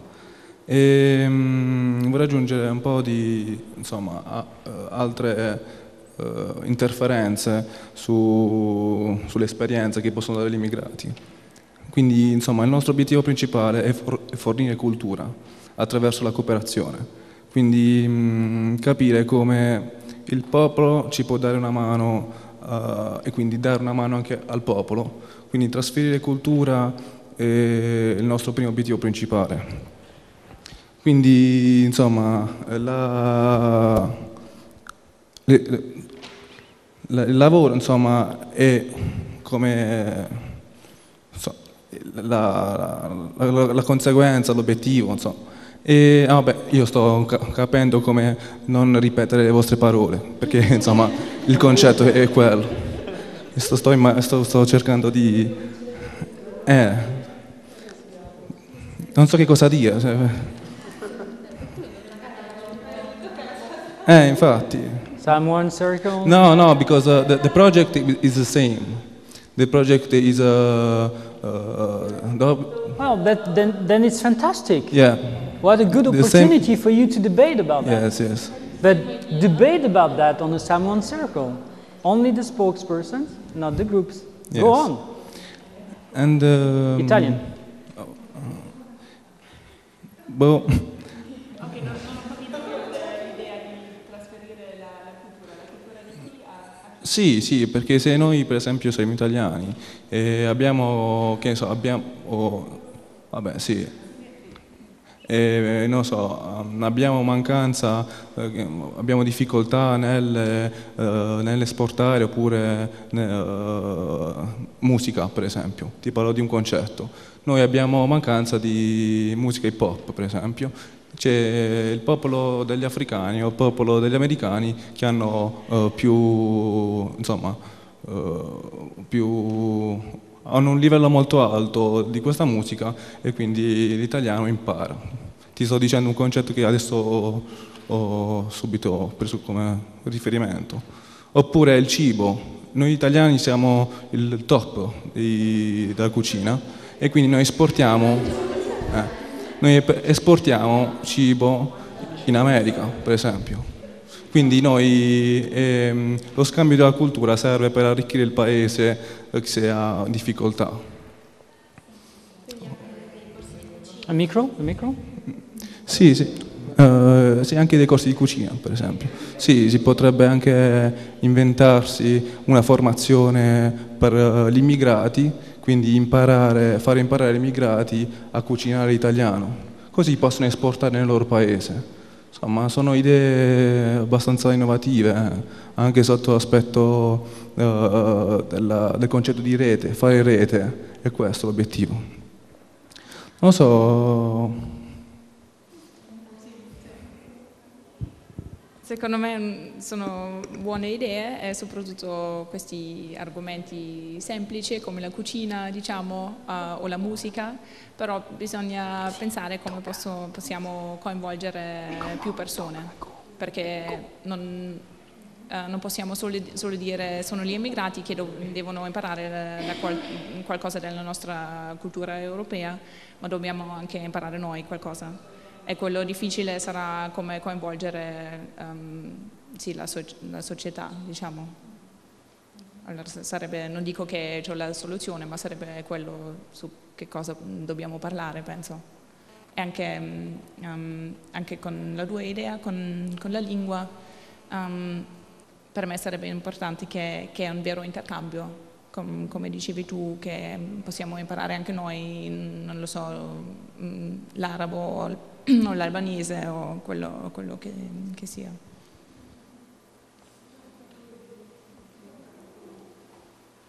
Le esperienze degli immigrati, siccome siamo partiti proprio dal presupposto di sfruttare anche quello che è il loro vissuto, no? Quello è il loro vissuto di immigrati.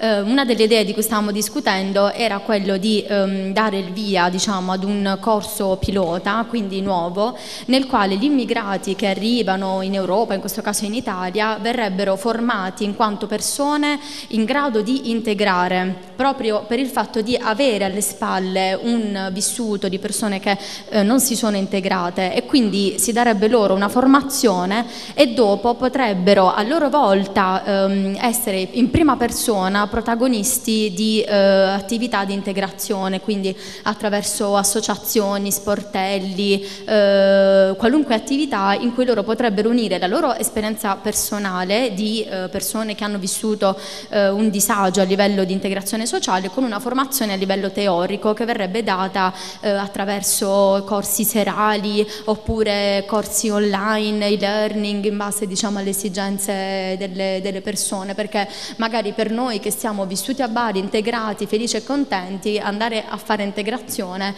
è molto teorico, sarebbe molto astratto, mentre per chi ha vissuto queste realtà sarebbe proprio un aiuto concreto che verrebbe dato, insomma.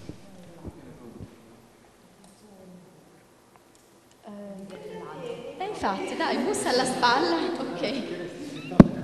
Allora, quanto poi alla possibilità di creare, allora in Italia non esiste un albo per mediatori culturali e quindi l'idea che c'era anche venuta in mente, un albo per mediatori culturali, cioè una formazione ad hoc con una qualifica, quindi l'idea di questo corso pilota è anche quello poi successivamente se insomma si potesse creare una figura professionale, quindi con una qualifica riconosciuta in Italia a livello europeo, che abbia appunto delle competenze specifiche, che possa appunto spendere la sua qualifica in ambito nazionale e in ambito europeo, quindi da una situazione di svantaggio quale quella dell'immigrato fino appunto ad arrivare ad una figura professionale decisamente molto più ampia, quindi che possa essere uno strumento, la sua condizione di svantaggio iniziale, uno strumento invece, un'opportunità per tutti quanti i cittadini, sia nazionali che fuori dal territorio nazionale.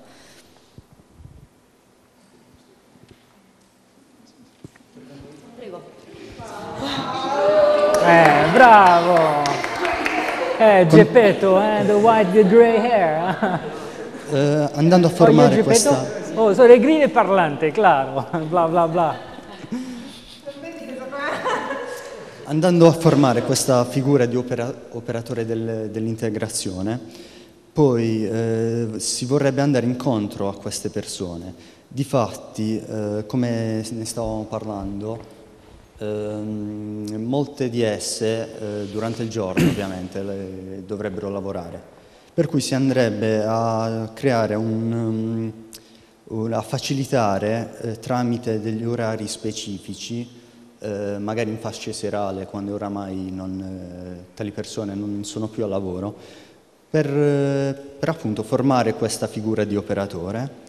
Oppure in caso di magari distanza dal posto di questo centro di formazione, magari l'immigrato si trova a distanza da questo luogo, si potrebbe andare a formarlo attraverso dei corsi di e-learning, quindi tramite accesso a internet, magari agevolare questa situazione, abbattere queste barriere dovute alla distanza dal posto.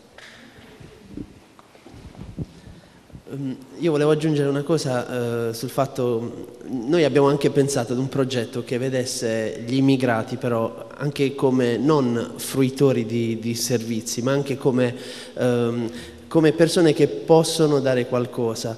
E noi abbiamo pensato alla lingua. Allora l'idea era, la Puglia per esempio c'è una forte comunità albanese, e allora abbiamo pensato, gli immigrati albanesi potremmo invitarli a insegnare la lingua albanese sia agli italiani che ai nuovi albanesi che magari arrivano in Puglia e non sanno parlare. Siccome il progetto l'abbiamo pensato internazionale, quindi in Francia, che invece c'è una forte presenza di tunisini, abbiamo pensato che magari lì si potrebbe invitare i tunisini ad insegnare, sì esatto, francese, o comunque ad aiutare l'inserimento dei nuovi tunisini. E questo per noi è importante perché non andiamo a fare, non consideriamo l'immigrato come qualcuno da inserire in una comunità, ma pensiamo a lui come una risorsa che può dare qualcosa, cioè, quindi non solo come un fruitore di un servizio, esatto, con un valore aggiunto. E poi naturalmente il progetto dovrebbe anche raccontare questa idea dell'immigrato come valore aggiunto. Dobbiamo trovare un modo per poterlo raccontare, spiegare diciamo, agli italiani per esempio, perché lo sappiamo tutti, no? Quanto in realtà nell'ultimo periodo soprattutto gli immigrati vengono considerati come più un problema. Allora c'è anche un discorso di... e su questo magari forse ecco, vi volevo chiedere se avete per caso pensato a qualche idea innovativa sulla comunicazione, su come far passare questo messaggio. Più che altro una richiesta di aiuto.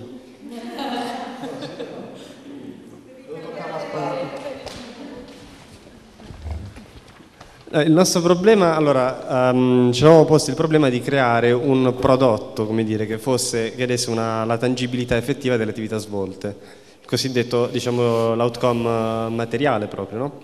E avevamo pensato a una rivista, il progetto era pensato inizialmente a Vienna, però ovviamente è esportabile e l'idea è di far scrivere nella lingua del posto immigrati di culture diverse in seguito ad un'attività di alfabetizzazione di queste stesse comunità.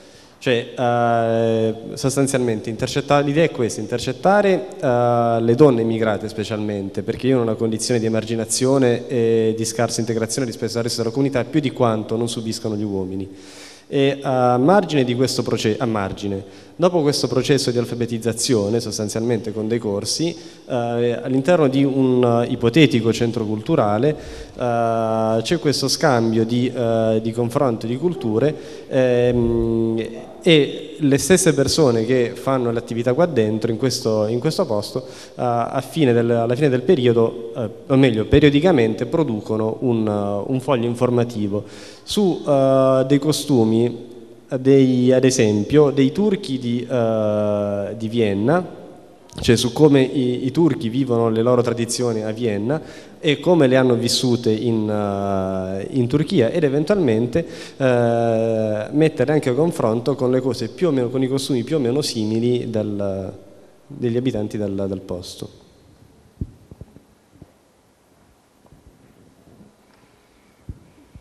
Posso provare a ricollegarmi al discorso che facevi tu riguardo l'incidenza dei media sulla questione immigrati? Abbiamo visto ultimamente che la televisione riveste sempre un ruolo importante in campagne di sensibilizzazione, così come totalmente l'opposto. Riguardo agli immigrati, in questo caso proprio si parla dell'opposto. Si potrebbe andare a intervenire, alla televisione si contrappone ultimamente, negli ultimi anni, proprio internet, la rete.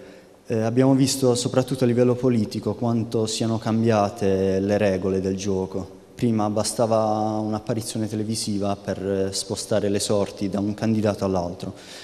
Ora i più agevolati da quel punto di vista sono chi si sponsorizza maggiormente sulla rete.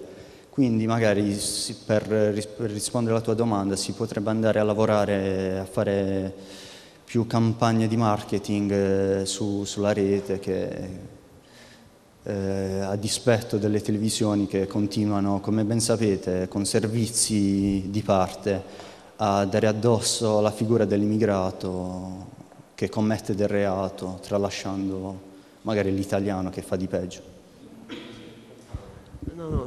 Condivido pienamente quello che hai detto e penso anche che forse avrebbe più successo se, adesso mi è venuto in mente il famoso blog, non voglio fare pubblicità a nessuno, comunque c'è questo famoso blog, lo sappiamo tutti, in internet, che sta spopolando, e perché proprio almeno non so se fa informazione o disinformazione, però comunque sta riscuotendo un certo successo. Allora pensavo, ritornando al nostro progetto, che potrebbe...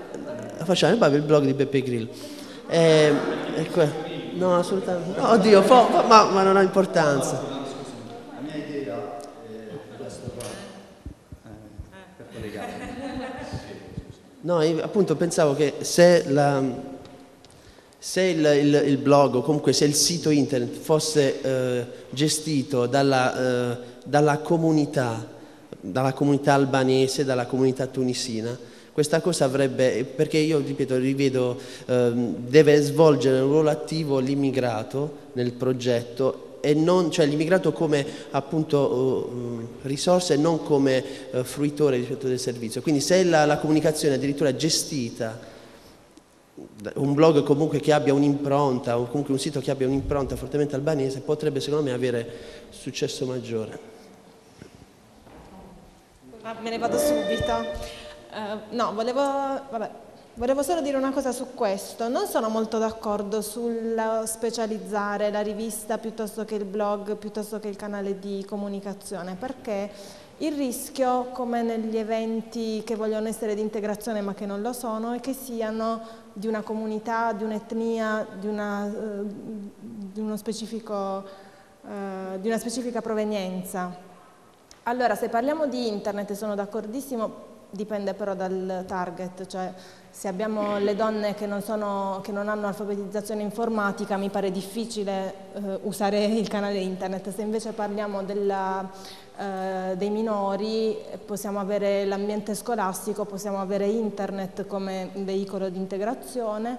Se però, diciamo, in questo caso pensiamo ad internet, proprio la possibilità del social network che crea le comunità che non hanno confini geografici è il veicolo di integrazione, quindi non è la pagina per lavorare con immigrati francesi e anche con immigrati che sono in Germania, eccetera, avrai sicuramente dei riferimenti di organizzazioni che stanno nei vari paesi in cui vai ad operare, e loro saranno la forza che ti porteranno ad entrare in contatto con queste comunità disagiate.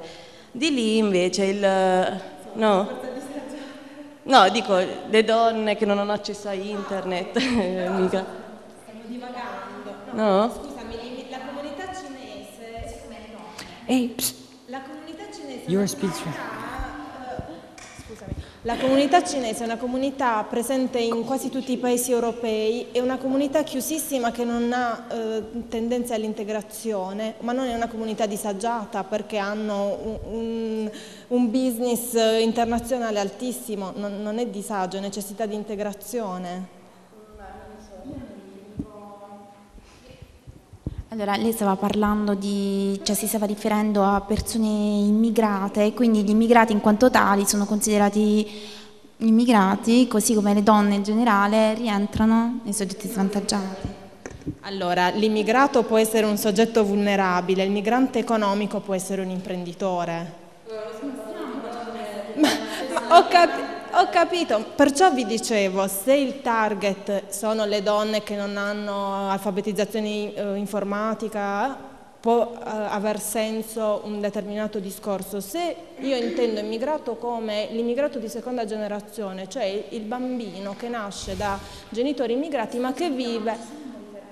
no, ma io parto anche dalla nostra idea progettuale, dobbiamo mettere insieme le tre? No, io mi sta... Ok, ma io non...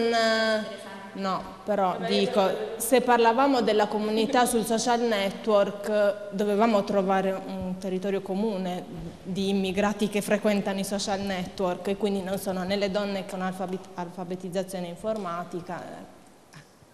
Però torniamo agli svantaggiati immigrati, che forse sono più rifugiati allora. Vabbè, io in realtà volevo arrivare agli strumenti di comunicazione, di divulgazione del progetto, cioè rispetto all'idea che non ci si poteva focalizzare ad una restrizione etnica, come dicevi tu. Io mi riferivo a quello quando ho iniziato parlando dei vari punti di riferimento sul campo. Sono autoctone, esatto, per vari strumenti, cioè, di comunicazione. L'idea della rivista potrebbe diventare una rivista interculturale, appunto, dove tutte le esperienze sono raccontate in tutti i paesi per costituire poi una rivista con contenuti narrativi e informativi sul progetto, con anche contenuti fotografici, illustrativi, di questo tipo. Penso che voi parlavate di un libro. Sì. Ecco, questa cosa mi era piaciuta perché voi avete fatto riferimento ai racconti, no, di immigrati. In realtà un altro metodo potrebbe essere l'analisi della fiaba attraverso i vari popoli. Nel senso che esiste più o meno un bagaglio di fiabe comuni che però vengono interpretate rispetto a ciascuna diciamo, provenienza culturale e l'analisi di una o più fiabe in un libro nelle varie comunità etniche poteva essere un veicolo di integrazione.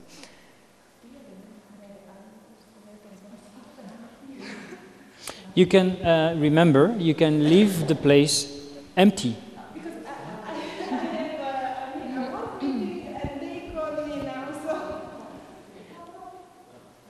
But you can leave the share empty. This is possible. At some point, someone in your group will want to... Vabbè, tornando all'idea di... sorry to interrupt you. You can end the process whenever you feel okay to end it, okay? You are the owner of your process right now. You decide. Tornando al discorso del prodotto di nostro progetto, non sono così convinta del libro, perché un libro è solo qualcosa per una persona che è abituata a studiare, a leggere di un libro. Però se parliamo di accessibilità della formazione, ci sono tante persone, tra quelli anche immigrati, che semplicemente non sono così abituati a leggere perché non l'hanno mai fatto, non hanno mai imparato. Allora se dai un libro, un volantino, magari non lo guardano neanche e lo buttano nel cestino che trovano.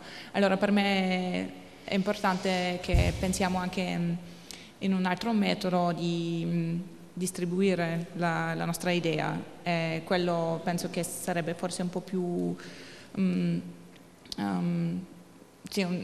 efficace, grazie, di fare un evento in uno spazio pubblico che è usato da tutti quanti, da italiani e da stranieri.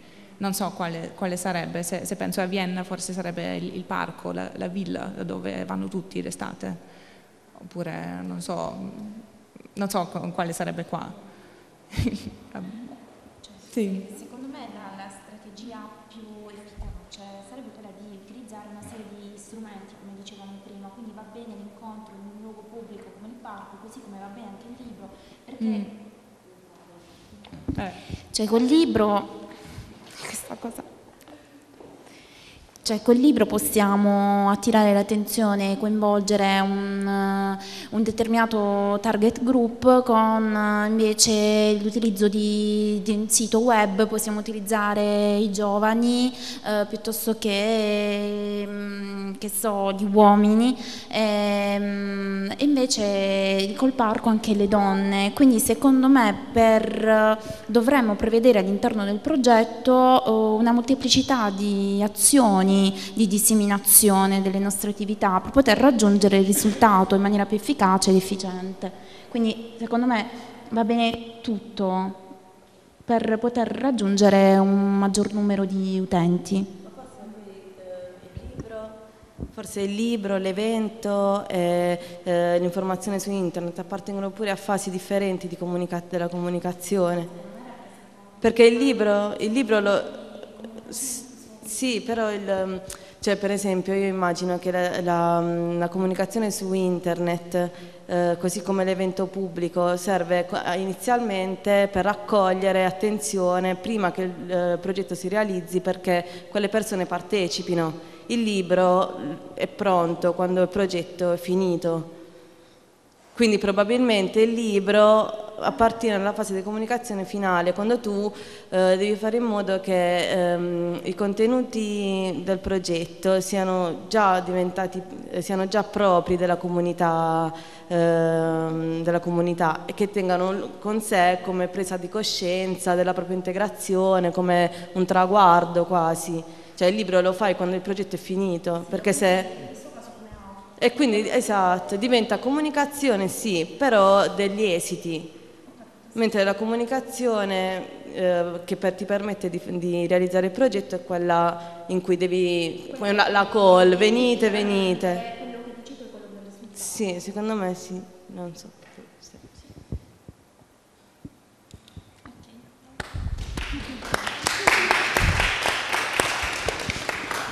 So now you have non-formal learning method that you've been practicing, and then you can use it in your project. That was the process.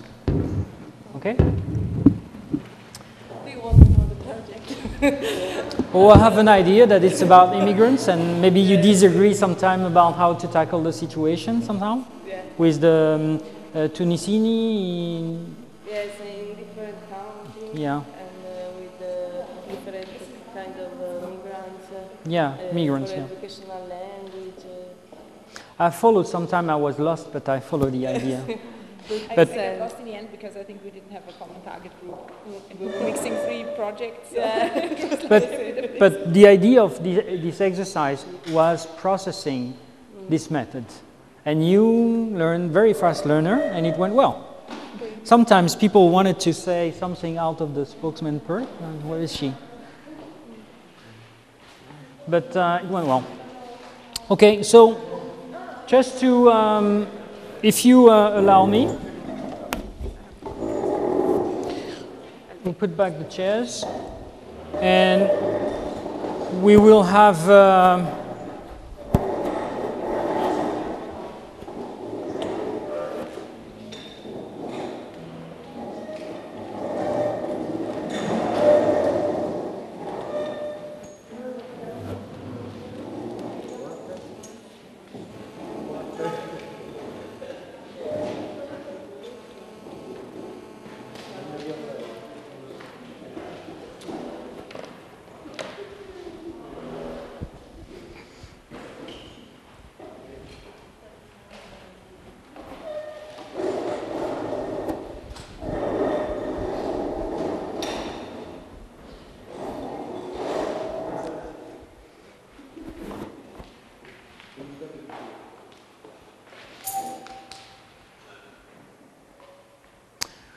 So you are already familiar with this process that we did the same yesterday. What did we learn today? So as you remember, we started this morning with a supersonic review of PCM, the case steps, the usual methods. You remember the logical framework approach that you can use in your project eventually, according to the complexity. And I mentioned two of what I think are key tools to manage your projects, that is communication and tracking. I don't know if you have any specific question that you would like to maybe right now ask me, or you can stop me anytime now.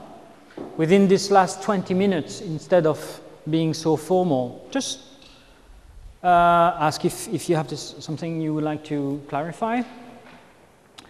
On the application itself, we learn how to access the information on the web, the key documentations that you need to download and to know, the critical points, information, all the user guides that you should be aware of. We've been filling the form. I know that it was very fast also, and it was not very clear, but you have a first, I believe that the first time you will open the document next time, it won't be something very strange for you. And now, it's just a moment of if you have some question. This press conference is also a non-formal method that basically you guys are journalists from Barisera or Giornale di Brescia, I don't know, and you ask me questions, and sometimes it's a bit polemic because sometimes people don't agree exactly on what I've been saying, and it's a bit a polemic action. So until now, you were not very active in questioning. No politics question. Sorry? Is it, well, maybe I think it's difficult to make you politics question. Because I've made, I got this idea. The European agencies of integrations and plans of integrations seems to work as well. But we've got a great problem, which deals with the fact that the follow program of Erasmus won't have money sufficient. What are so this is what I understood from the journals, from the internet. And what perspective of European integrations we can, what kind of perspective we interpret in this, at this moment? My understanding, obviously this is quite a narrow question, and this is something that I'm not fully informed about. But you know what I understood, and that's why they call the new program Erasmus for All.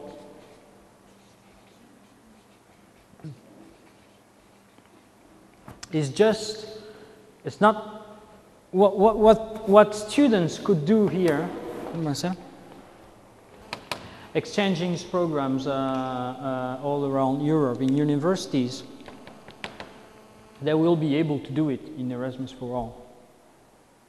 Anyway, at the same level?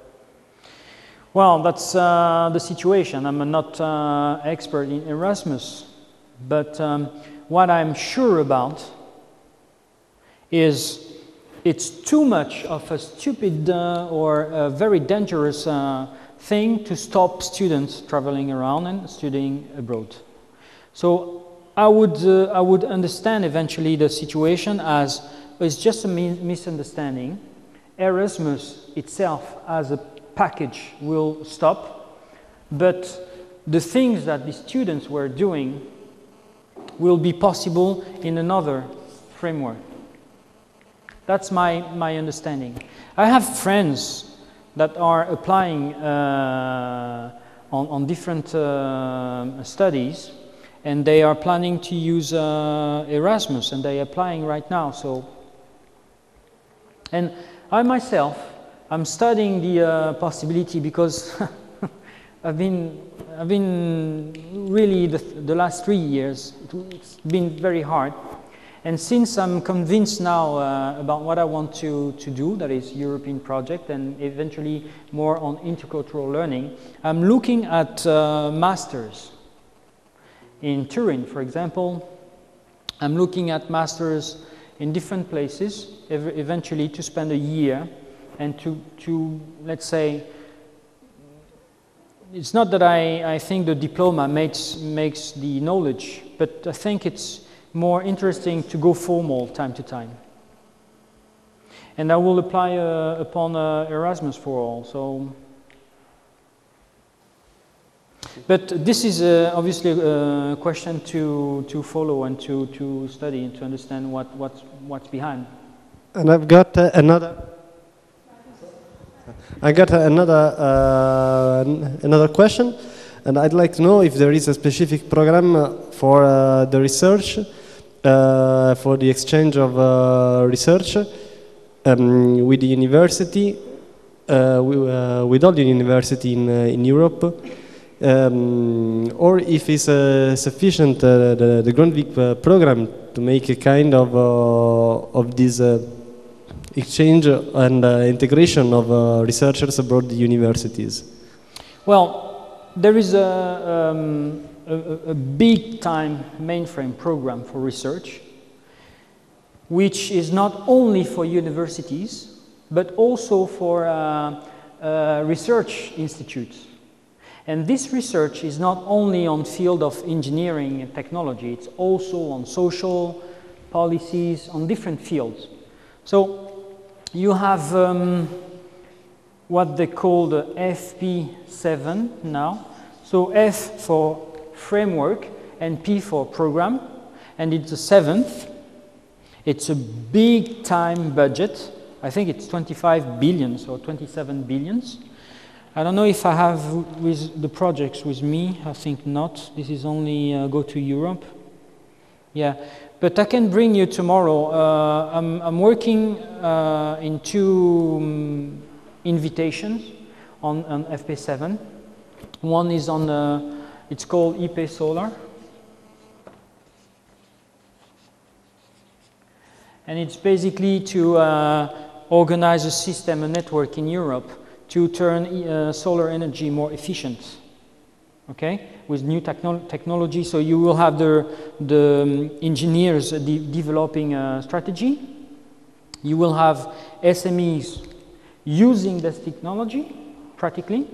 You will have also other organizations building policies on how to because there is political and economical situation on the energy, you know, because you have the state company, and the state company buys the electricity to the producer, to the producers. In Portugal it's possible, in other countries it's possible, in other countries it's not happening. So this is FP7. It's 1.7 million euro. we don't worry, huh? We receive 70K, I think. As an SME, if it's approved, the company I'm working with will receive 70,000 as an SME applicant, user. It's an end user. The big bunch of money goes to the universities and institutes because... And also, we're working on a social change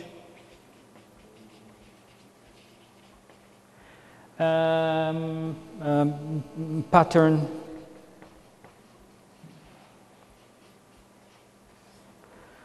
Brought by the social media.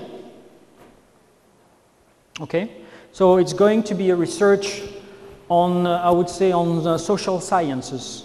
Okay, to anticipate reaction about conflicts, about the, you know, there is a lot of situation happening about hacking and people being,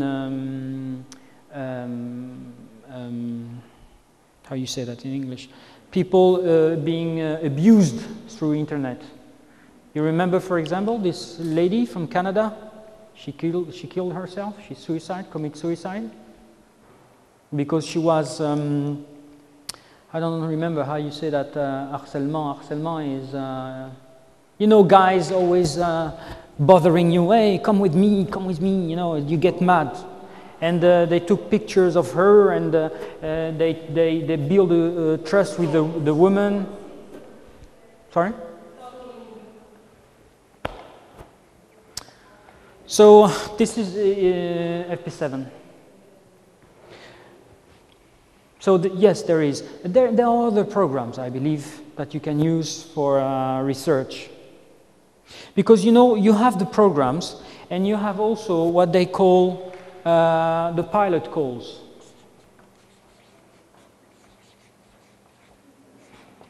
But these pilot calls often happen on the transition of one period to another one. I mentioned yesterday the Skill Alliance, the Sector Skill Alliance call, the pilot calls that we answered in August. Okay, 2.5 million euro. So the maximum grant you can get is for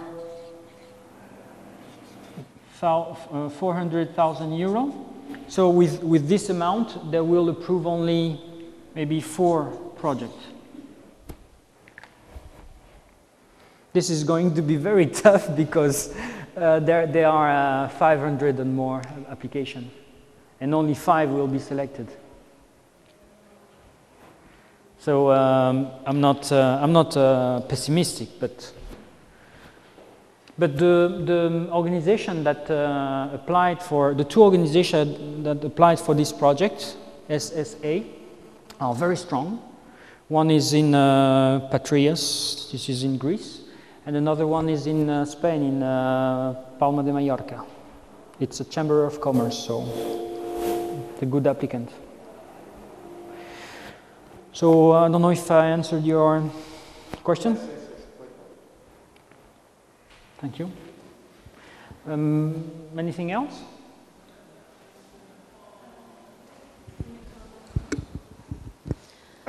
You said that the deadline for the Grundvig is 31st January.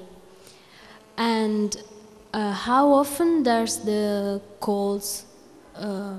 Once a year. Once a year. So this is the last one? Well, once a year for this action. For many all LLP, it's once a year. Either it's January or February. So if you don't apply on the Grundvig multilateral project on the 31st of January next year, you will have to wait the next, the year 2014.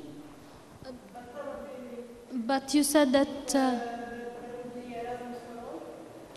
you said it is until 2013. Yeah, so that's why I'm saying 2013 all deadlines are known.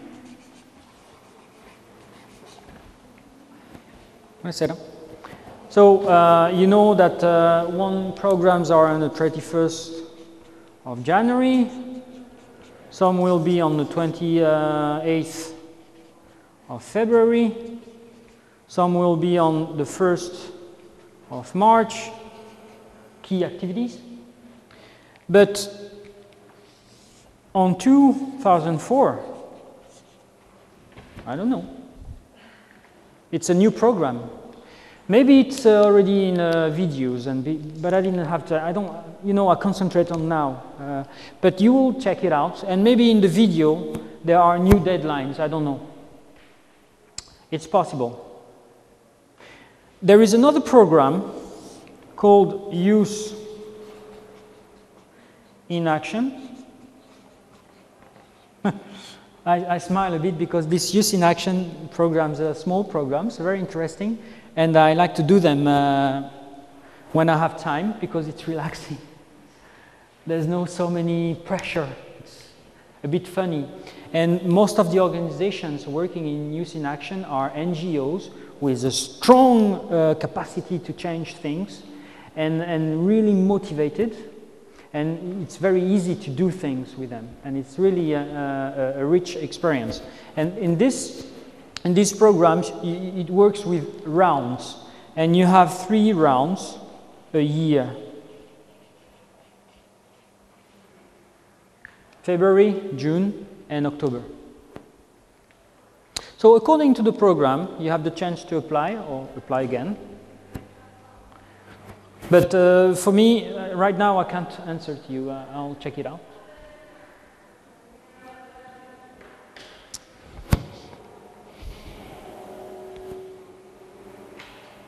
Va bene.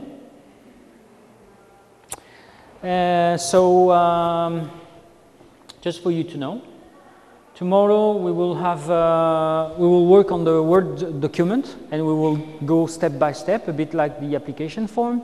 And we will be filling in the form using the tools and using the critical information we have to use to do that. And we will also have an activity which is linked to, oh, tomorrow it's already the 21st, the 21st. Basically, oh yeah, I will give you a project idea and you will have to set up the things. And I have to be true, I have to be honest with you guys. I've been chatting with Cienza and maybe also Patrizia, but I'm going to give you something I'm working on, and I'm using you to give me ideas or how you would do that. We will share that. I'm kidding. And the day after, we will see you will do it with your product. So it's not too heavy day tomorrow. Thank you very much. Grazie mille.